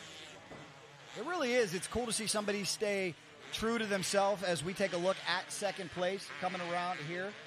According to our live timing. That's Griffin Dexter? Yeah. He works, like I said, for the Pierre Mobility Group. So the bike that he is on is his personal motorcycle, but normal 9-to-5 job, we see him a lot on the media side, prepping our bikes and helping us at the track and all that stuff. But it just shows the commitment that the company has. I mean, down to the people that are working there. They're out here on the weekend, just like Ryan Marias is riding his 150. It is very cool. And talking a little bit more about Carson Brown, he comes from the Pacific Northwest up there in Washington, and he's so involved in motocross. I asked him the same thing. I looked at his dad and said, "Are you going to move to SoCal? You're going to come out here?" They said, "Absolutely not. We love where we live. We're going to stay there. We practice all the time." He says he runs a whole lot of woods. That's, there's not as many options sometimes depending on where you live. Some people don't have the luxury of living right next door to Glen Helen, like the great Mark Tilley over here, who gets to enjoy it all the time. But Carson, certainly the woods training paying off for him because he's got the speed to run with just about anybody. And he is checking out here at Moto number 1 of the Wiseco 2-Stroke Championship hosted by Fast House. Look at this battle for second, heating up. Yeah, and we got modern technology against 30-year-old technology right there. Again, we have it looks like a steel frame Honda. Don't know if it's a 500 or a 250 against, it is a steel frame, but it's probably a newer gas 300 or 250. That's what I love it. I go back to what the great Brian Deegan said at the end of the day, right? Wheels and handlebars, they're all the same. Doesn't matter what year, what power plant, 2-stroke, 4-stroke. Right now, they're competing on an even playing field. Rider talent obviously having a lot to do with that. Oh, and he made the pass. That's Luke Caslin, I believe. Slapping the front fender, going over the finish line jump. The last person I saw ride a CR, an older CR this well, and it looks like a CR 500, was Bo Barron. Bo Barron does a lot of off-road quad stuff. And he's the only other person that I've seen ride a CR 500 this well. So Luke's in really good company. Yes, he certainly is. Carson Brown again with the fast lap. Just clicked down a second, 2:34. He's running, bettering his class-leading 2:35. We'll see if the rest of the field can pick it up and has anything for him. Look at that old school. I think it's a 93 Honda. I spoke to those guys beforehand, and it is what's cool to see the old bikes, the old liveries, but then they've got all the new updates, the latest chain, sprocket, tires, wheels, everything that you'd expect. So sometimes we call those bikes in grudge racing sleepers. They look old, but they're fast. Exactly. We get to ride a lot of those when we do projects for the magazine. It's a great thing. It's always fun to do. You take a newer front end off of a bike, or you retrofit a new rear end to it. So it's definitely a fun thing to do. It's great to see a Suzuki out there. It's not going to be Kickstart Kenny anymore. It's going to be Kickstart Carson. And he is flying. Look at him. He's going around here in a fashion that I don't think anybody else is. It's clear why he's got the boys in fast lap, scrubbing everything, getting air in some sections where I don't see people getting air.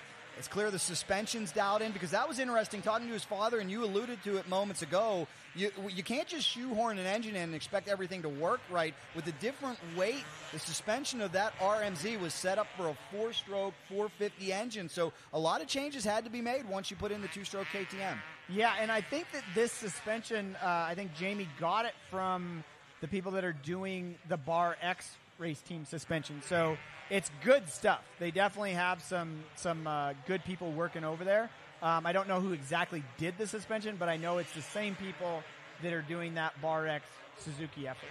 Poetry in motion. Rider skill combined with a thoroughly dialed-in motorcycle. Wow. And that is a one-of-one, folks. That's the one we've been talking about. It is not a Suzuki chassis, but a KTM 300 engine, believed to be about 2020 cases, he thinks, with the twisted development, big bore kit. And look, it's just roosting all over the place. Yeah, it's amazing. He didn't want to run that number 1 plate. And I kind of look at most people get a number 1 plate and they can't wait to run it. And so even Jared Hicks from Backyard Design USA decided, you know what, we're going to take it to that next level. We're going to make it a chrome number 1.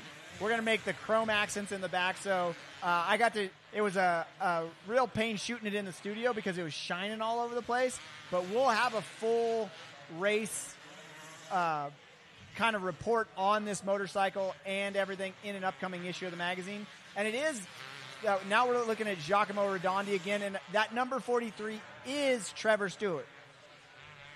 And 5th place for Giacomo Redondi, another one of the stars of the NGPC series that we just saw here about a little over a month ago. What a disaster that was. Buckets of rain, flooding, much better conditions here. It's something I wanted to talk about in Moto 1 because I know we have people watching us worldwide, coast to coast. And Mark, you can speak to this. You know, the inch or two of rain that we initially had for this event that caused its cancellation. Some guys back east like me, they're like, hey, we call that a little track watering. But out here in Cali, and with all this elevation, it doesn't drain well. You guys aren't used to this. Sometimes it stops raining by April and it doesn't rain again. So really the move to move this race and reschedule this race had to be done, or else we would have had to cut the track. Yeah, it definitely had to be done.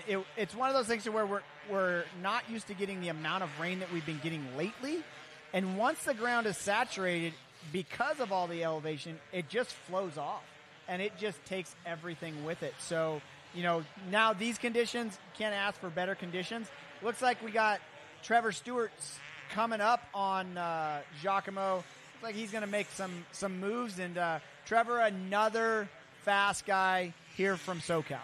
Carson Brown continues to lead the way as we continue here from the Wiseco Two-Stroke Championship hosted by Fast House. There is Ryan Villapoto hanging on. Is fatigue setting in? This could be interesting as well. Taking a look, I believe, did Colton Eck get around him, or is Colton Eck still behind him? I think Colton Eck is behind him on the KX500. Oh, man, Poto getting a little loose in the corner.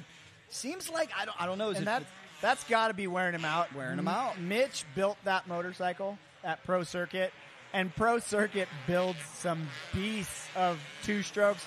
Mitch actually did the grinding on that himself, and like I said, they're giving this bike away afterwards, so you know that bike's fast. So Villapoto coming straight off the couch and just kind of looking at it going, yeah, you know what? I can't hang with these guys for that long, but look at him. I mean, he's got the form.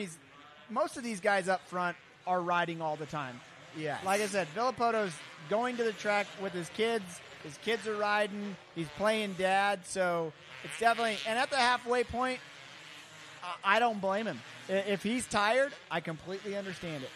And I think this really drives home and accentuates just how highly conditioned these guys are when they're at the top of their game, because we don't want to dog Ryan Villapoto at all. Let's be honest. If he shows up at probably any amateur day all throughout the country, he's going to be the fastest thing anybody has ever seen. But right now, Carson Brown and others have been training so hard. Their fitness level is so high, much like Villapoto's was back when he was winning championships, that he's just able to close the gap. But like you said, Mark, you can't come off the couch on this sport sometimes and expect a good result. Arm pump is nasty. Sometimes the old muscle department calls the brain department, says, what are you doing? We're going to schedule a cramp here immediately. Exactly. It takes a lot of time to get properly in shape. And I know this is something Jeremy McGrath talked about at the Vet Nationals, where he's still as talented as they come, but he said to continue to keep up with the fitness level that it takes to be out here is pretty wild. Well, and when you get to that level, those guys don't lose the speed.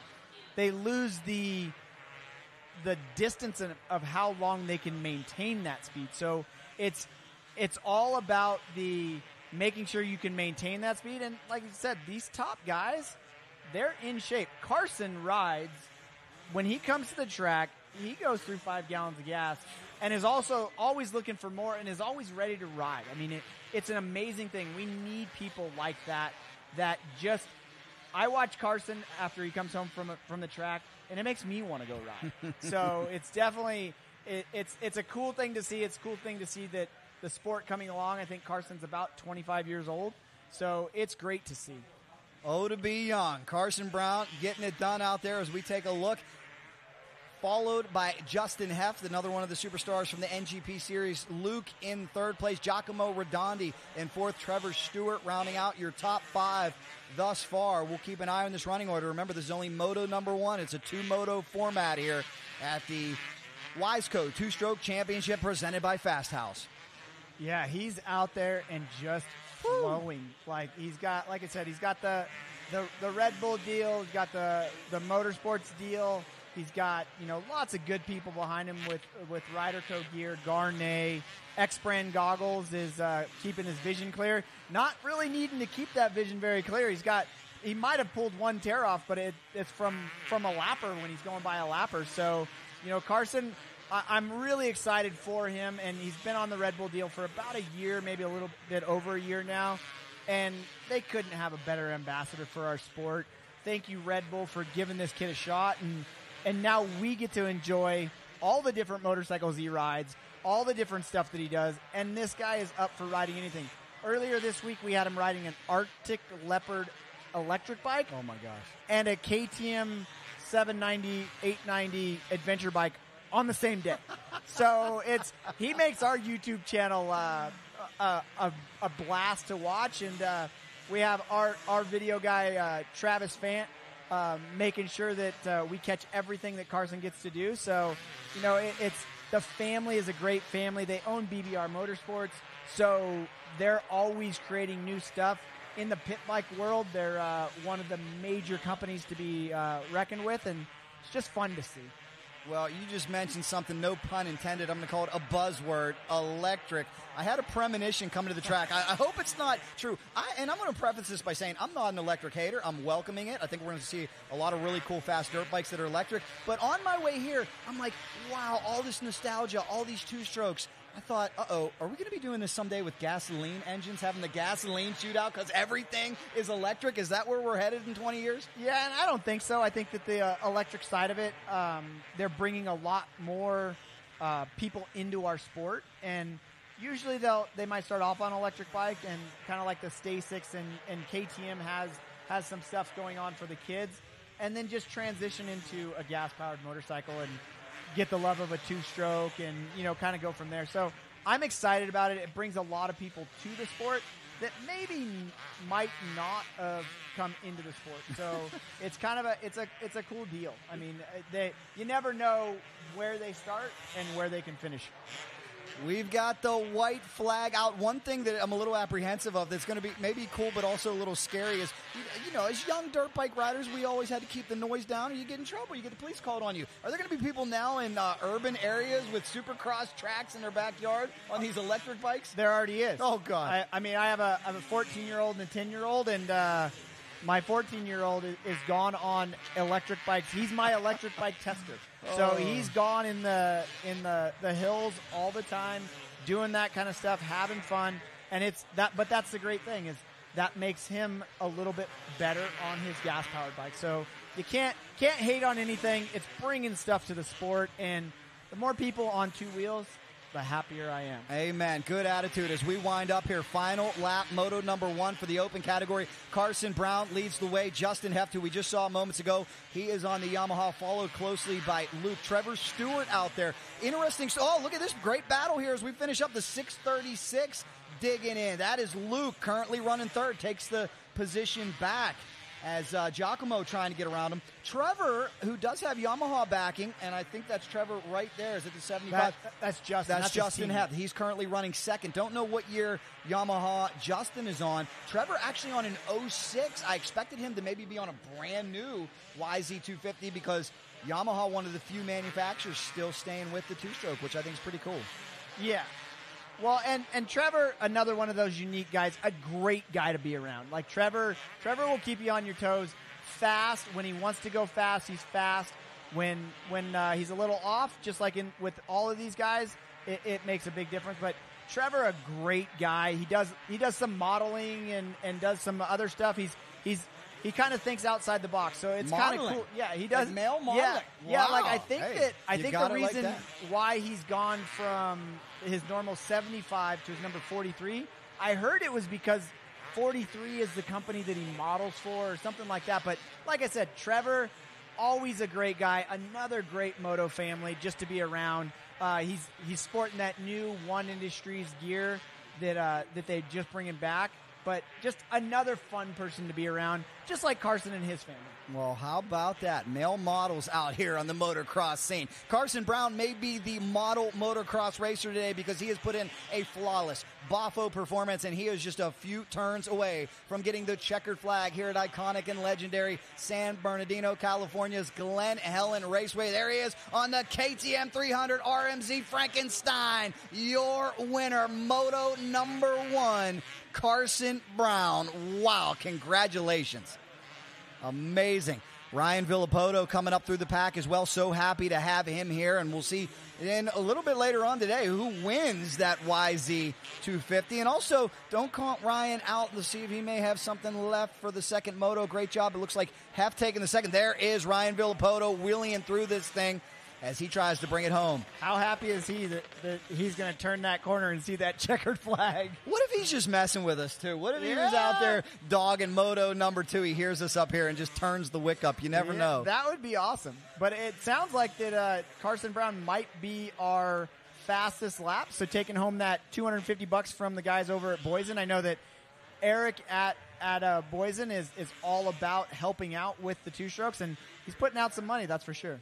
Shout out, Eric. Let's take a look at the Boysen unofficial results here. Carson Brown gets the Boysen fast lap. Your winner, Justin Heft, takes second. Luke in third. Trevor Stewart rounding out your top 5. Giacomo Redondi all the way from Italy on the gas. He is in the top 5 as well. Ezra Lewis, Bryson Gardner. Ryan Villapoto coming home in 8th. Griffin Dexter, and how about top 10, his first time ever on a motorcycle that is older than him, Colton Eck, the Cowboy, on the KX500. A great performance for him out here at the two-stroke World Championship. What a show, and the best part, Mark, it's only Moto number 1. Exactly, and we looked at Carson Brown coming off that track, and he looks happy and ready to go for Moto 2. Wiseco two-stroke championship hosted by Fast House rolls on after this.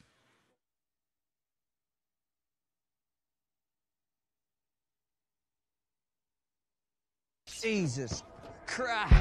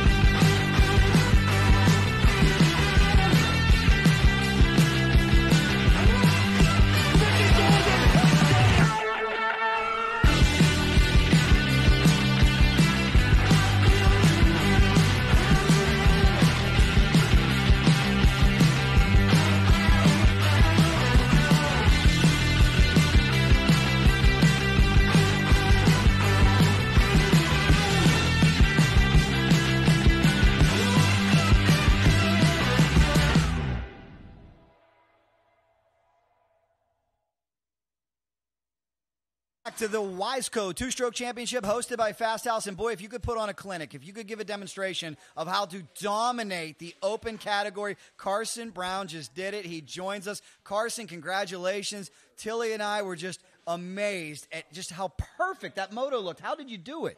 Man, just got off to a really good start and threw down 2 really good laps and then just kind of maintained from there. Didn't want to do anything too sketchy and, just tried to ride as smooth as I could and look for lines for second moto. And the big story, of course, you being on what we have affectionately called a Frankenstein, an RMZ with a KTM 300 chassis. How did you guys get that thing so dialed in? It's a 101. It looked like a factory bike out there. Yeah, the boys over at Twisted built that thing and got it really dialed in. We didn't have to tweak on it too much, and the thing absolutely rips out here, and I'm super stoked with how it's performing. So huge thanks to those guys and Motorsport, Red Bull, BBR, Dunlop, the whole crew, man. I appreciate every inch of them. We were bragging on your conditioning. You could have fooled me because I heard you when you walked in. You said you actually had a little bit of arm pump there.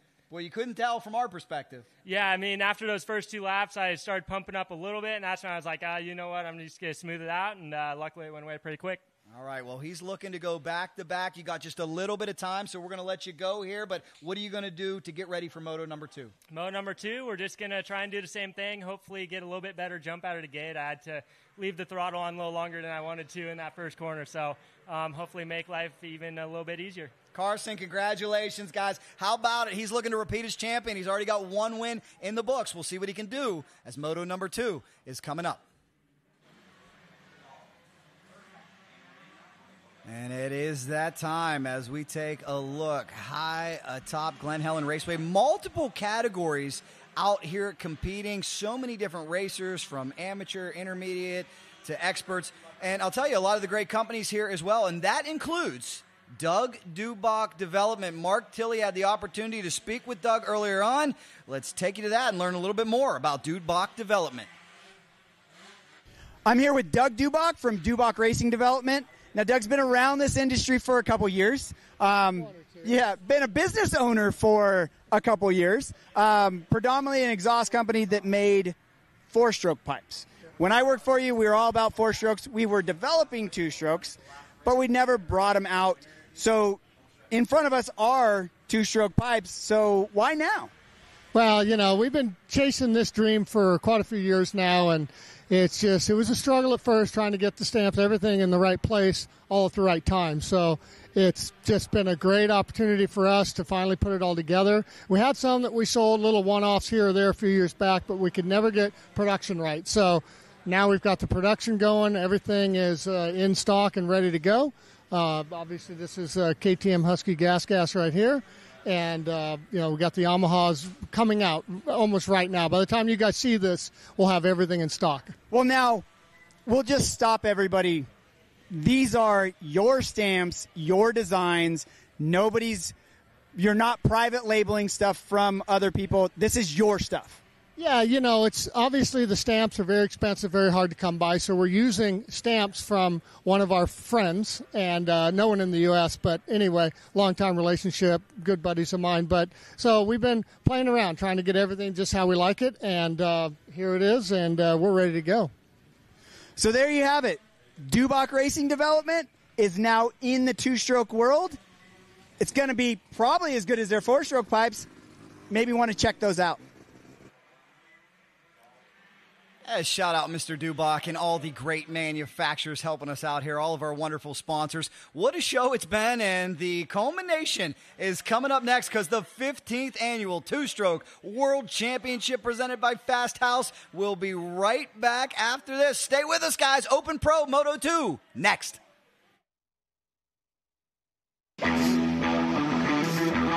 Work to ride, ride to live. At Boyesen, we understand that winning isn't just a goal, it's a way of life. That's why our factory racing hard parts have been the centerpiece of American motocross and off-road racing since 1972. We've spent years perfecting our craft and pushing the limits of what's possible on 2 wheels.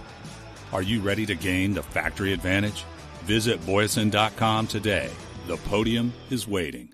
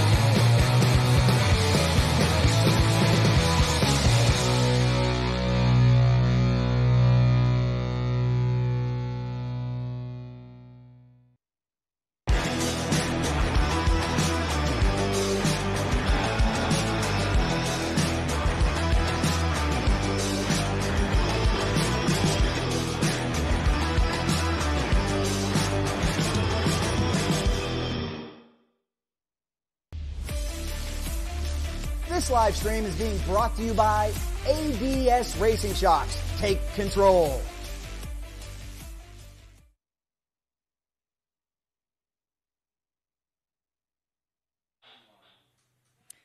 Welcome back, everybody. Feel the speed. Glen Helen Raceway certainly is here at the 15th Annual Wiseco 2-Stroke World Championship presented by Fast House. It is time to bring this baby home. Who is ready for Moto number 2 of the Open Pro category? Let's take a look at our Boyesen Factory Racing starting grid, where everybody here is wondering, can Carson Brown go back-to-back? But what we learned in the 125s, and it's something that motocross veterans will know all too well, Mark, is You cannot count on anything till that checkered flag waves. Mosman thought he was going to go 1-1 here.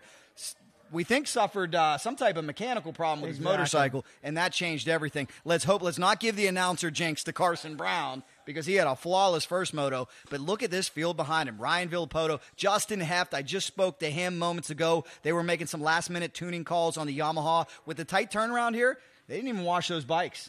They were out there just down in the suspension, playing with the carburetor a little bit. Carter Dubach, Giacomo Redondi, Billy Lee, they are all here. Trevor Stewart, keep an eye on him. I spoke to him, too, about your special shout-out you gave him for the male modeling career. He told me 43 is his. It's his business. See? How about that?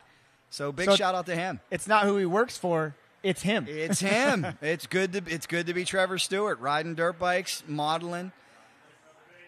And right now, Glen Helen is affording these riders a sight lap, a parade lap, and that is incredibly valuable because, like I said, there's a lot of amateur racing going on here, and these lines have changed. They're not prepping after every single moto. So, Mark, you know it all too well. How valuable is that parade lap? Yeah, you're riding around looking for something out of the ordinary. You got to remember these guys haven't seen this track for a couple hours now, and like you said, there's all different ages and classifications that are out there and riding out there. So the track is definitely going to change. They did do some work before the second 125 moto. Maybe that happened between the first and second of the 250 moto, but it's important, especially because you don't want to hit something that can be avoided. For sure. Carson Brown's looking to repeat. Perhaps right now, if you're Heft, if you're Kalatzian, if you're Stewart, you're looking for a sneaky new line, something you can try to close the gap, to try to reel in Carson Brown because he was absolutely untouchable in Moto number 1. He did tell us up here that he suffered from a little arm pump. Hard for us to tell. He certainly didn't look like he was showing any signs of fatigue whatsoever. But we'll see what happens here as we get set for Moto number 2. What a great day it has been. We want to thank everybody involved with this broadcast, and it starts with all the fine folks from Glen Helen, the folks from Dirtbike Magazine, our host, Ross Fitz Productions, and everybody with us. How about all the great sponsors? Poison Factory Racing Parts, ADS Racing Shocks, Motocross Action Magazine, High Torque Media Group, Wiseco Performance Products, Fast House, Yamaha, Pro Circuit, Toyota, and Pasha, we got to give a big thank you to for really, really bringing up some big money. And, you know, Mark, you know this all too well as we take a look at Carson Brown. Not everybody has that big money factory deal. So when you come to a race like this and there's a generous purse, how much of a shot in the arm is that to your program to be able to win some money? Oh, yeah. Being able to win money, all of these guys are putting it back into their program. Carson Brown, this is kind of what he does. Does one-off events like this on one-off motorcycles like what we're seeing right now. But it's great that Glen Helen puts on these types of events like we were saying before. There's so many different types of events that are happening at Glen Helen in a given week. I mean, you can go from off-road racing to motocross to a supercross style to some pit bikes, some electric bikes. They even had a Tough Mudder event here a couple weeks ago with people that run around and want to run through obstacles and stuff like that. So it's kind of cool, that drone footage from Boysen giving us a bird's eye view of the facility here at Glen Helen. Ample amounts of parking. All the stuff right behind the gate is our vendor row. The vendor row was packed all day long. Tomorrow they're going to have an off-road event here. So they're going to shut this thing down right about dark and start working on the track and the course. And SRA is having an off-road Grand Prix here tomorrow. I love it. I'm going to stay. We're going to stay and ride it with the kids and have fun. But, you know, this two-stroke event is an amazing event to be a part of. I thank Lori and Bud for giving us the opportunity. And then all the great sponsors like we listed with Wiseco and the guys from Fast House pushing this event all the time. It's just an amazing thing that we can bring this type of stuff to your mobile device with the live feed, and it's just a great thing to do. And speaking of the versatility, you saw moments ago those bleachers off in the distance. That's the short course track they run here. I'm proud to say just about all the talented men working this production right now have worked with me over at the Lucas Oil Short Course Series, where I can say I sat here and watched Jeremy McGrath win on both tracks. I don't think there's many other places where I could say watch Jeremy win on a Pro 2 truck off in the horizon. Watched him win right here many a times on many different motorcycles. And the question is, as we take a look at our very talented and stacked starting grid, who will win this one? Keep an eye on the red number 1 plate, the yellow Frankenstein. Carson Brown looking to go back-to-back. Did get some information, too, about Justin Heff's bike. That is a big bore. BBR, that is a twisted development. Yamaha YZ300. Open Pro here, no displacement limit. So because of that, a lot of these competitors using the big bore machines. Well, and I kind of look at it, and it's hard to think back to a bike that won this particular event in the open class that wasn't built by Jamie and Twisted Development. They built a lot of really great motorcycles, and you know, the YZ300, I know we've done a lot of stories on what Jamie's doing, and he's doing a lot more than just bolting on a big bore kit to that. So it's kind of nice. Yes, it is, guys. As the fans, the packed house here at Glen Helen Raceway, they've gotten everything they wanted. Certainly a show worth the price of admission. We thank all of you watching on the Dirtbike Magazine YouTube channel. I think we had up to about 3,000 people watching live. The playback is going to be immense. Let us know where you're watching from. We see you. We see your comments. Thank you guys so much. A worldwide audience. And we do thank Glen Helen for bringing you this coverage. What a tremendous race, a tremendous vision as we get set to go. The question is, does anybody have anything for that man, the number 1 of Carson Brown? Do you think they even washed that one off? Boy, it looks clean. It's hard to tell how dirty it got because he was out in clean air the whole time. Exactly.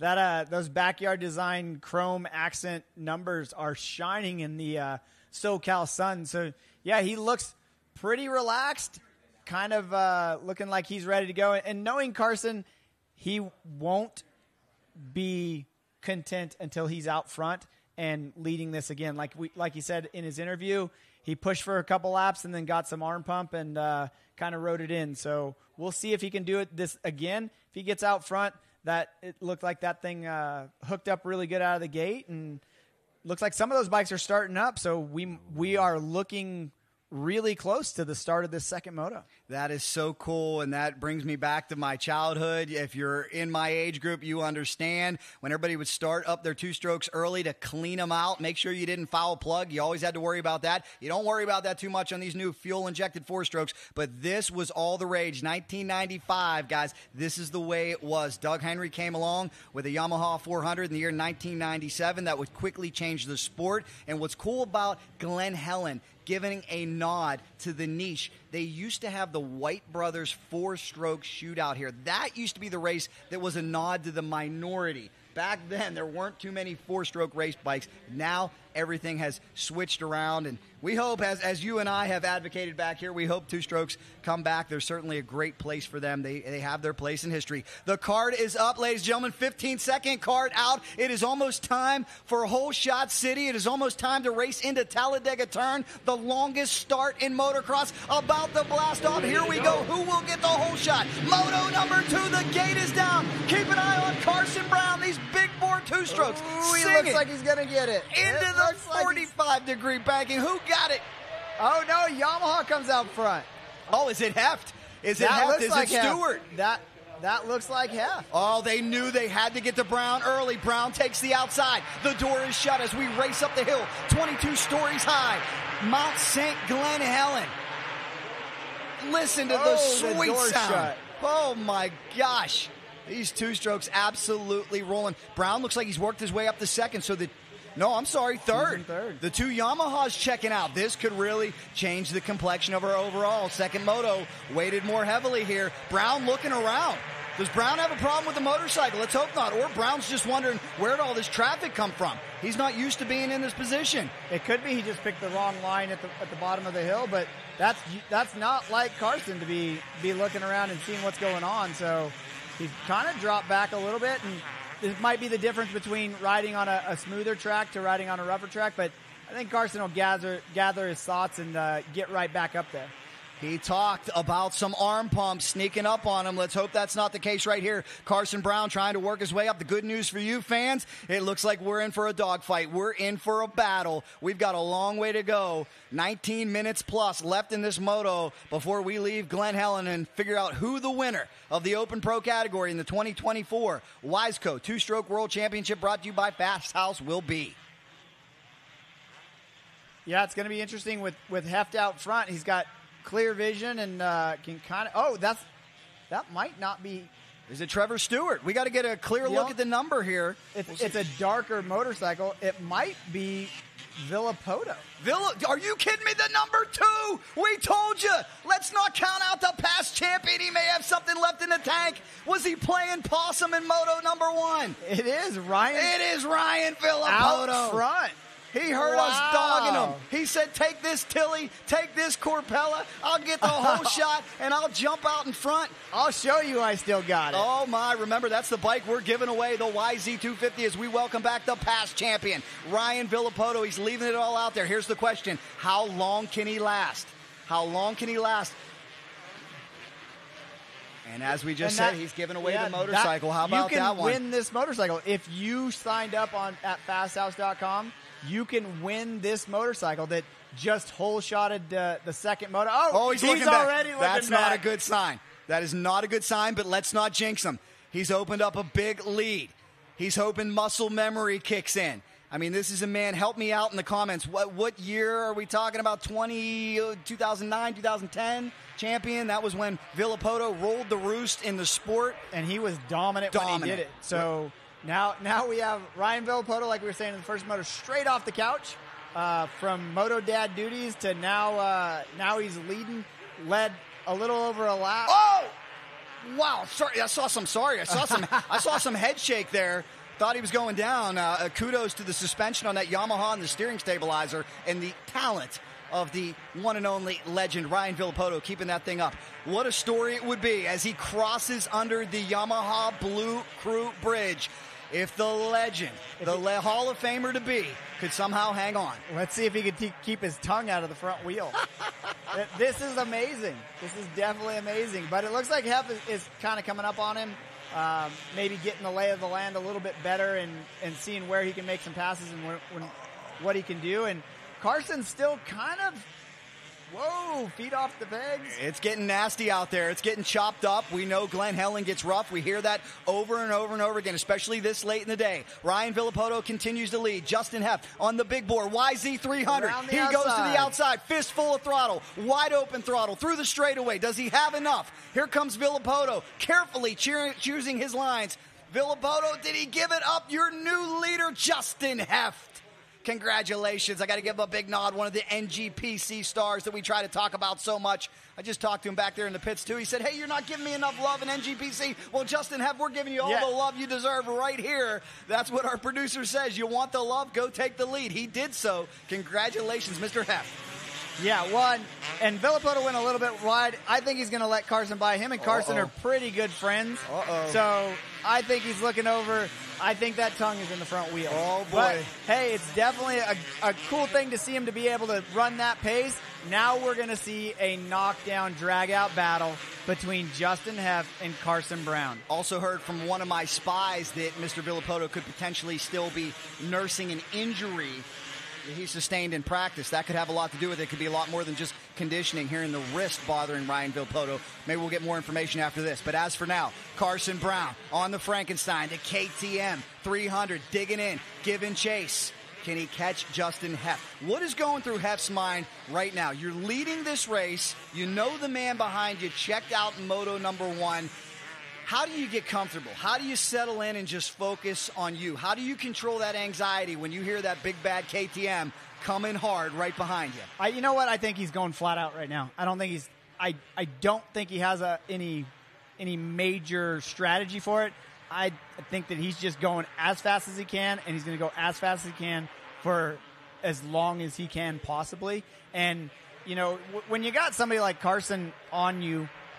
You can't really think. Like, you got to just go for it. Twist that throttle and go. I believe that might be another Twisted Development motorcycle. I know that Fast House has a bunch of Twisted Development YZ300s underneath their tent that Jamie just kind of keeps them going for stuff like this. And so it might be a battle of the Twisted Development motorcycles, but both of these guys extremely talented.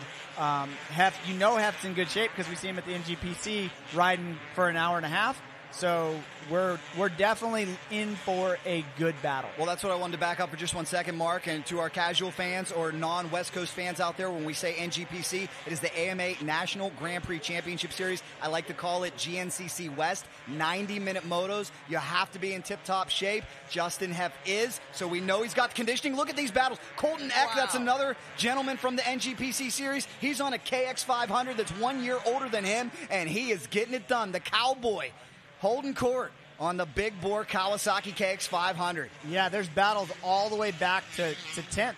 We got, I think we got Luke in 10th, and he was up there battling in the first moto. So definitely a lot of racing action. There's Trevor Stewart on that number 43 motorcycle. Looks like he's going to go to the inside.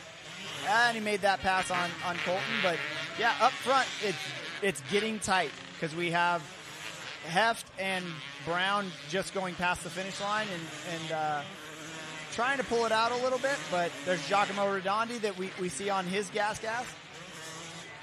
Tremendous racing here. We're not even halfway through moto number 2. Can Brown catch Heft? That is the question. And it is so cool to see that old school KX500. That is the one that I mentioned out there. That's what's so special about this race. Modern bikes, new bikes, old school bikes, and traffic is getting heavy. Back there in about the 6th to 12th position, it is a dogfight. And let's not forget about that. We talk so much about 1, 2, 3, but bragging rights are at stake here everywhere, but none bigger than this. You're looking at the battle for first. It is Justin Heft out in front, that Yamaha YZ300. Cruising up the hill behind him closely is Carson Brown. Well, and this is a winner's take all. This right here between these two guys is a winner's take all. If I think Heft got second in Moto 1 and Carson won. So as we were kind of going through on the 125 class, the second moto means more here in motocross. So if Heft is able to keep the lead and kind of keep Carson behind him, he wins this overall. And did his team perhaps set him up for success? Because when I was back there under the Purvines tent, they were making a lot of suspension adjustments, fine-tuning, dialing it in. Sometimes, a click here, a click there, that can make all the difference between moto number 1, moto number 2. Yeah, and it looks like Justin is pulling out a little bit on Carson. So, yeah, he sure is. Carson might be looking for some smoother lines. Heft line selection might be a little bit better. That Purvines Yamaha might be those suspension adjustments that they made might be helping him out. We'll see, because there's a lot of racing left. Oh, a little flat track action from Carson right there, but there's a lot of racing left. We're not even halfway through this thing, and it's only going to get more exciting. What a great show it's been. What a great event it has been. All the stars, the past and present stars here. Ryan Villapoto is still hanging tough in third. Wouldn't it be something to see him hang on to this podium position, the number 2 out there? Yeah, that's just skill. How he just wheelied through that. He's just kind of riding around, and he's riding around in third place. He's not. It's not like he's going slow. Once the most dominant rider in the sport, and I'm sorry, that skill set just doesn't leave you. Even if you get a little lax on your conditioning, just like we saw here with Jeremy McGrath at the Vet Nationals, that immense talent does not leave you, and Ryan Villapoto is clearly putting that on display as we welcome you in to this live broadcast. All of you watching 3,500 live, thank you so much. A new record for us, Dirtbike Magazine YouTube channel. Looking forward to big views after. Thank you guys for all the shares. I think we had 350,000 views by the time it was all said and done last year, and still counting. So thank you guys so much for being with us, and we are racing to a thrilling conclusion here. The Open Pro finale, two-stroke nationals. There's a look at Ryan Villapoto holding third, but the battle for the lead remains between Justin Heft out of Purvines Racing on the Twisted Development YZ300, just eating up 22 stories of Mount St. Helens all the way to the top. But look at Carson Brown. I think he's closed the gap a little bit, Mark. He's inching up a little bit, so maybe he's found some lines. Maybe Carson thinks, okay, hey, it's time to go. We might be about halfway through. I know Dwayne Brown, his dad, is probably on the pit board telling him what's going on, and he might have shaken off some early arm pump like he did in the other moto, and now it's go time. Yes, indeed it is. Whoa! Oh, very, very special. What a battle. Battle of horsepower, 2 300s. It's the Yamaha versus the KTM. The aluminum chassis, modern RMZ. I believe it's a 2023 chassis, a 2020 motors. What do you think? Uh-oh. Who do we have here? Justin Heft's the fast lap, but somebody I think just went down. I can't see the number plate exactly. That looks like one of the MXA test riders. That might be... Oh, no. Do we have another bike problem with one of the Pasha crew? Nope, it's back and going again. Thank goodness. Able to start it back up. Oh, it's really closing up front. Oh, my gosh, it is. And so the leader is got the boys in fast lap as of right now, but that could change if Carson gets out front and wants to run him down, or these guys can push each other to go faster. Heft is either getting tired or Carson has found another gear and said it's go time, because that lead has evaporated. We are set for a battle. Here we go, ladies and gentlemen. The KTM motor versus the Yamaha motor. 2 300s, two finely conditioned athletes, two supremely talented men battling here at Glen Helen Raceway. As Carson goes over the finish line, pulling those tear-offs off his X-brand goggles, just kind of nonchalant. Hey, we're just going to go race the motorcycle, and maybe we're going to pass for the lead here. So it's definitely, you do see Heft making a couple mistakes, a couple key mistakes right there. And it looks like Carson, like you said, is pulled right up to his rear wheel. So now he's kind of studying him. He's studying where he's going, what he's doing. Now that he can see what he's doing, now he might be able to capitalize on a mistake. And as you said earlier, it only takes a split second. It takes one mistake to go from being in the lead and being the hero to being in second and going home with a smaller portion of the purse. And Carson is the cerebral assassin. I am seeing him out there playing chess. Take a look at the different line selection. I know in that last shot, I've seen him take a few lines that I don't think we've seen him take today. He is experimenting. He knows he has to do something different. Perhaps seeing where the fast line is for a charge coming up later on. He's still got plenty of time. And my goodness, I guess I would want to be in Heft's position leading this race, but the anxiety and the trepidation he must feel with that KTM closing in on him, it's got to be an uneasy feeling. Well, and look how rough that track is. Like, we're looking at drone footage, so we're looking at it from above, but look how rough that track is. These guys are making it look easy, and that's not easy. The section they just went down right there to drive home Mark's point about how you can't really see the elevation, that section, I slid the whole way down on my butt on the dirt bike day in the dirt on tennis shoes trying to walk it. I said, I'll walk this track. Slid the whole way down. It is unbelievably steep, unbelievably slick, very hard packed here. It's rocky. It's almost like concrete with a thin layer of dust on top in some of these sections. Real easy to break loose. As we're breaking loose on battle, it's the Suzuki / KTM versus the Yamaha. My goodness, Brown to the inside, Heft to the outside. He knows he's got to protect. Brown running out of patience. I think the time is now for him to make a charge. Look at this, different line. Brown has taken a different line almost the whole way around this racetrack. Yeah, and that's, if he can get by him, that's what's going to make it to where he can get by him, is because now he's searching. Now he's got, Heft knows he's there, and the more of a wheel or the more sound that you can get into that guy, the better your chances of him making a mistake. Heft has been doing this for a long time, so it's not going to be easy to rattle him, but rattling in that cage is a way better way of trying to get to the front. I think Carson might have made a slight bobble there because Heft has been able to open up a little bit of breathing room, but this is where Carson is oh so fast. Let's see if it lasts. Carson seems to, last time he tried the inside line here, we'll see if he experiments again coming into Talladega Turn. I saw him last time on Talladega Turn. He was almost into the Glen Helen cardboard boxes. He was so tight onto the inside. As Villapoto continues to hang on to third place, hats off to him.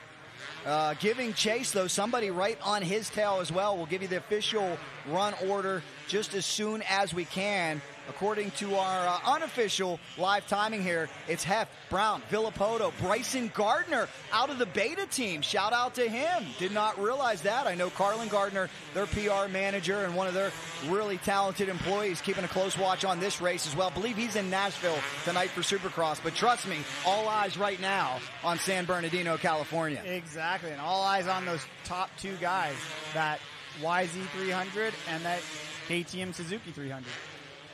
We still got more laps left to go. What do you think? Let us know in the comments, whether you're watching it live or on demand. Who's going to win this thing? Can Heft hold on, or does Brown have a trick up his sleeve as we look to finish this epic two-stroke race? And look at there. Is that Heft right there? If it is, that's Heft. It looks like he's pulled out a little bit, so maybe Carson made a mistake. Where is Brown? Let's see if he was there. He's just right out of the shot. Okay, there we go. Whoa. So Brown has driven. Oh, that was. He's aggressive now. He knows he's running out of time. But Heft has really opened it up. Look at the different flow. It seems like Heft is maybe scrubbing some of these sections where Brown's so wide open throttle. He's catching air. And Carson, after they come down the hill, Carson has better lines in this section of the track. Seems like he gains a little bit.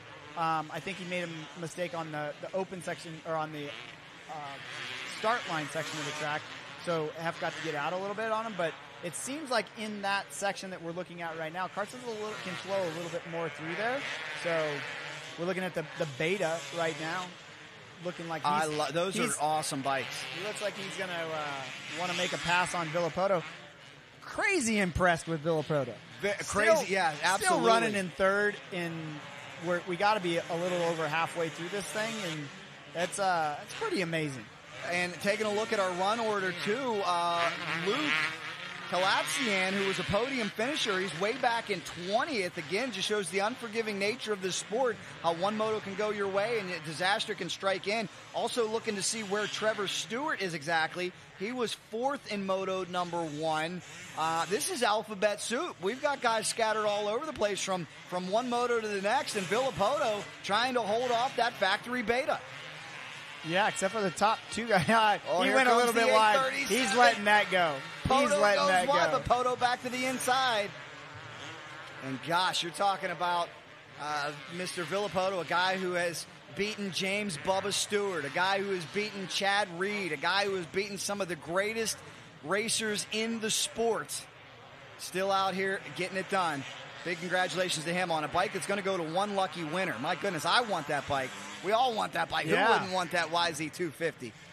Very cool. I signed up for it. Hey, I guess you're eligible. I missed the call on that one. But we'll see who wins it here as Bryson now let loose. I don't know if he's got enough time to close in, but again, they take the inside line on Talladega turn, 45-degree banking. And then, boom, you head right into this left-hander right here, and you start heading up the mountain.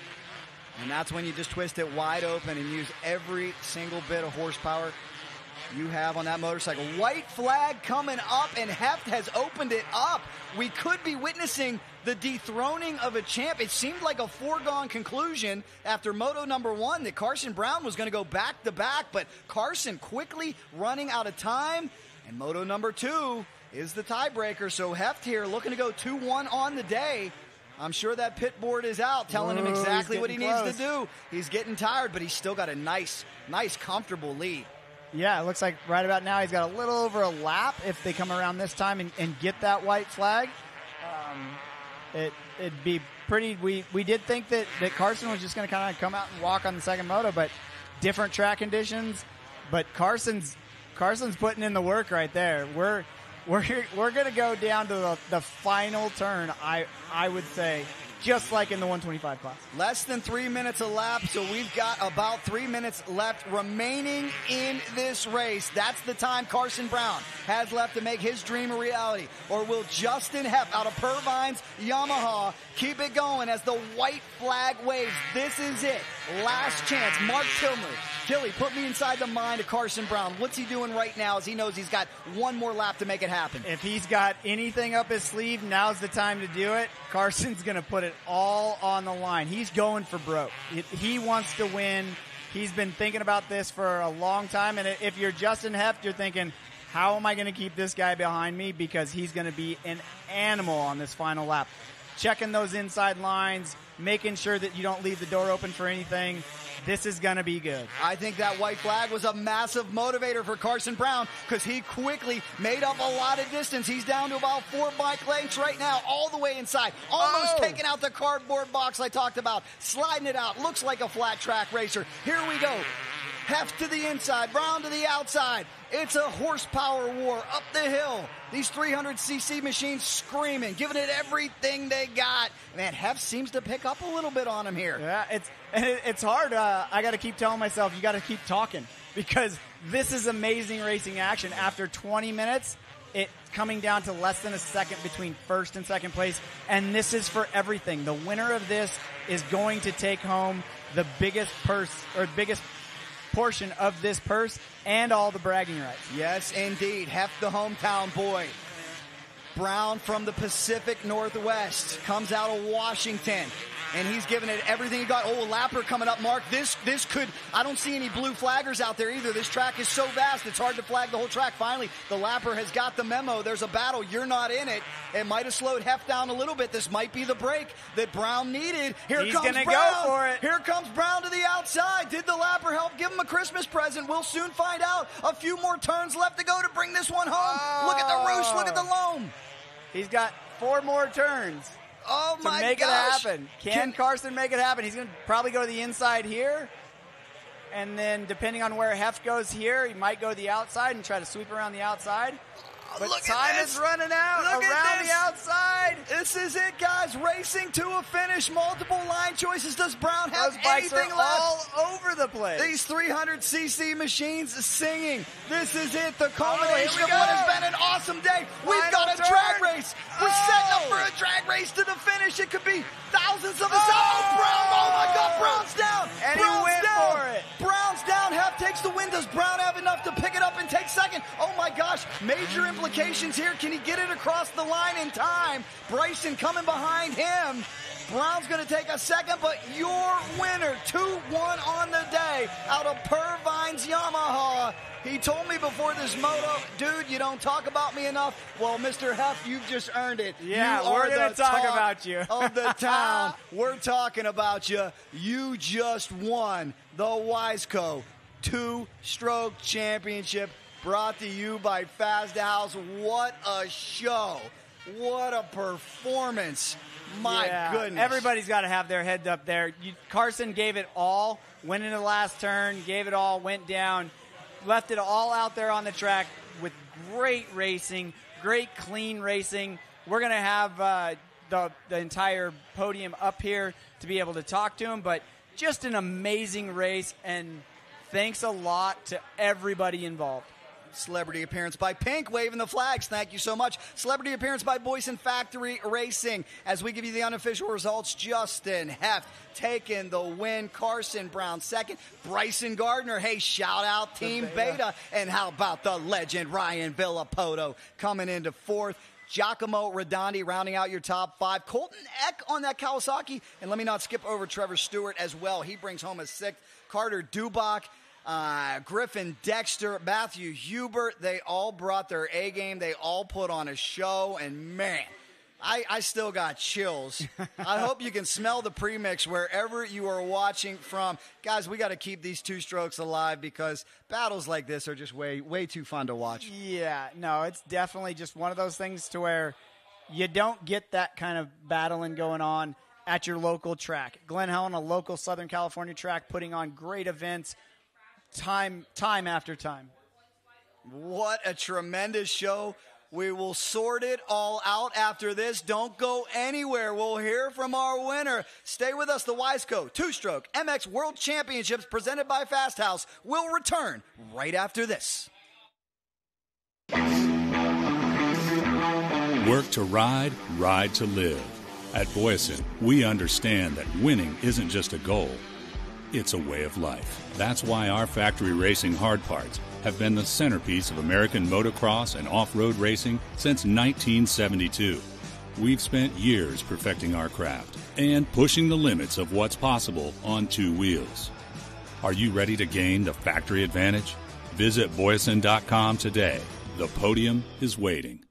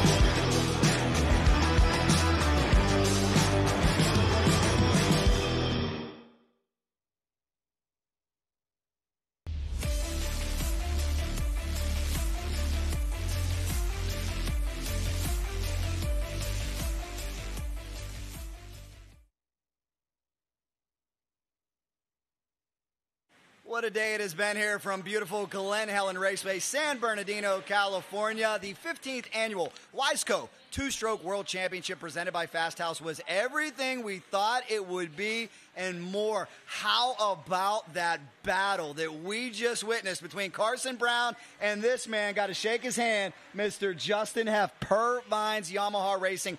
Incredible battle out there. What was it like just going back and forth with Carson Brown? Yeah, dude, he got me good in the first moto. He was riding really fast, and I knew that I needed to start in front of him, and I just needed to stay in front of him until the checkered flag. He's riding good.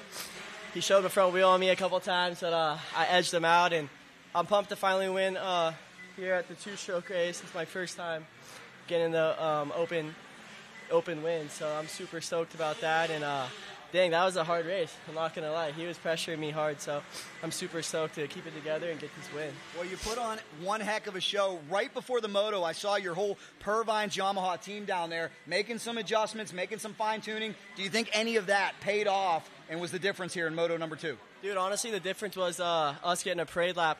I don't know what happened on my whole shot device got stuck, and it wouldn't unlatch. So I had to come back, and we had to dismount it, and I had to do the start with no whole shot device, but I was hungry for that good start, so I made it work, and we got off to a good one. Well, awesome. As we were talking about during the broadcast, we know you're one of the stars of NGPC. We know you've done a lot, but you are now the winner of one of the most illustrious races out here. How would you rank this in your career in terms of your accomplishments? Oh, dude, getting any win feels good. You know, it doesn't matter where it is, but to get it here, I'm pumped. Just to check that one off the box, say I did it. And dude, I wouldn't be able to do it without my whole Purvines Racing Yamaha, Twisted Development built me a fire bike, Fast House for putting the race on. Dude, everybody else, Enzo Suspension, Hammer Nutrition, Dunlop Tires. Clark swapped out the tires for me. Twisted did a motor swap before today. So just everybody coming together and helping me out. It feels good to get the win, and I'm stoked.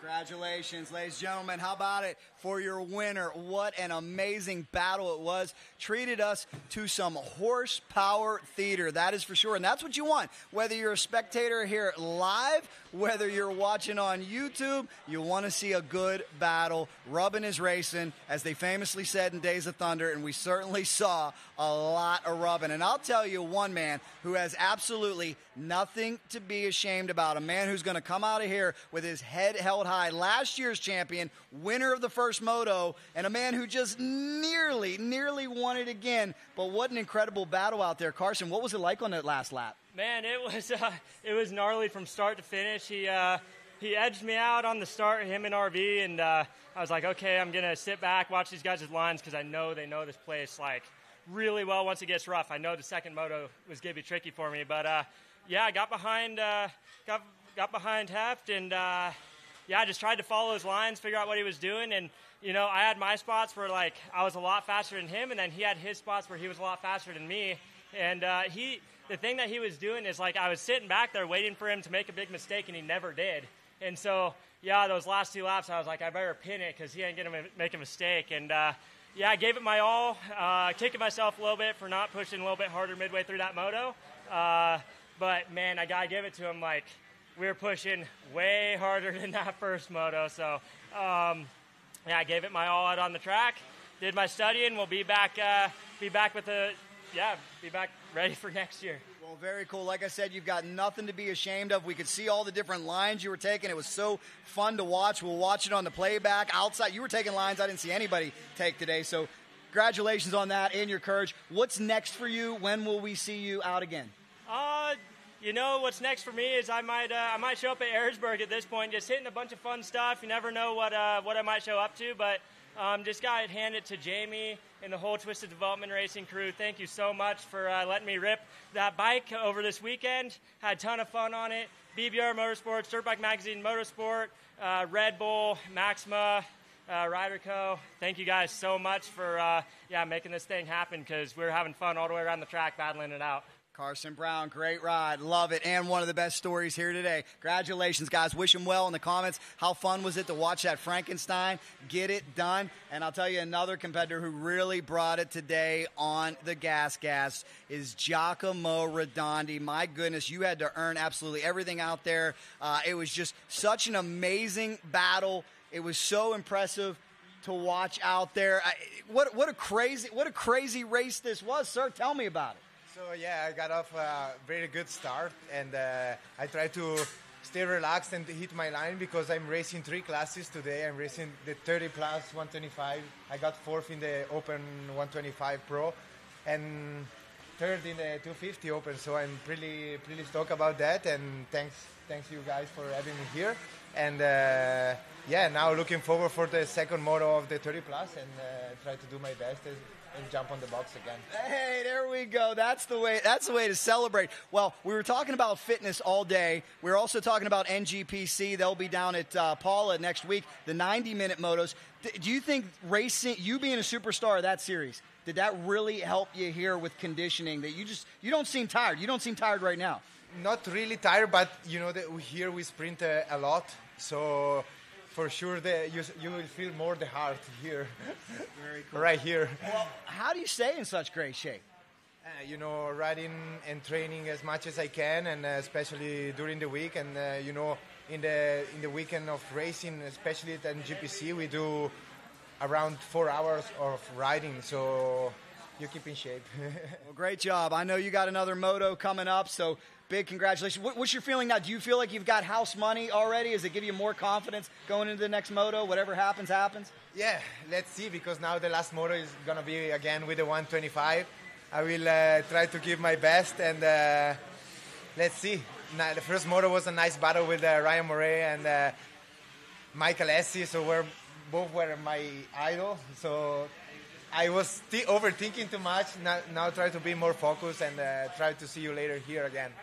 Congratulations. Great job. We'll let him get ready. He's got another moto. We told you lots of racing left here. There's amateur racing. What a tremendous show it has been. Boy, that was, like I said, worth the price of admission. I hope you guys enjoyed every single second of that. Like I said, the only thing I wish you could smell it. Maybe we'll work on that technology where we can just blast two-stroke into your living room. Maybe your mom or girlfriend wouldn't appreciate that. Maybe they would. I don't know. I've seen some cool moto women out here as well that prefer the two-stroke cologne, as we like to say. But my goodness, just all around. Glen Helen, tremendous event. All the sponsors, Fast House, Wiseco, Boysen, all the big sponsors that have put this on. You guys are absolutely awesome. It takes a whole army, and really, I wanted to again thank Boysen, ADS, Glen Helen Raceway, Dirtbike Magazine, Motocross Magazine, High Torque, Wiseco, Fast House, Yamaha Pro Circuit, Toyota, everybody who made this happen, Mark Tilley. I'm so happy to be a part of it. It is awesome. I love it. your final thoughts about this great race, sir. My final thoughts are, I can't believe we can bring this out to people. Like, all of the sponsors, all the people involved with it, you, I, the whole production crew that nobody gets to see that's doing an amazing stuff and has been doing amazing stuff for the last 4 days. I can't believe that somebody can watch this in a different country on their phone. Like, share, comment, do whatever you got to do to make all this stuff so people see it. But it's just an amazing thing. Thank you to Bud and Lori for the crew. Amen. Thank you guys so much for Bud Feldkamp here from Glen Helen, Lori and Chad, Rossfitz Productions, our producer Trevor Hawk and Kelly on audio, the whole crew. I'm Jack Rapella from Cycle Drag YouTube. He's Mark Tilley from Dirtbike Magazine. Guys, give it a share. Watch it on demand. It was awesome. We'll see you next year at the 16th annual Wiseco Two-Stroke Championship hosted by Fast House. What a show it was. So long, everybody. Keep it smoking. 2 strokes for life.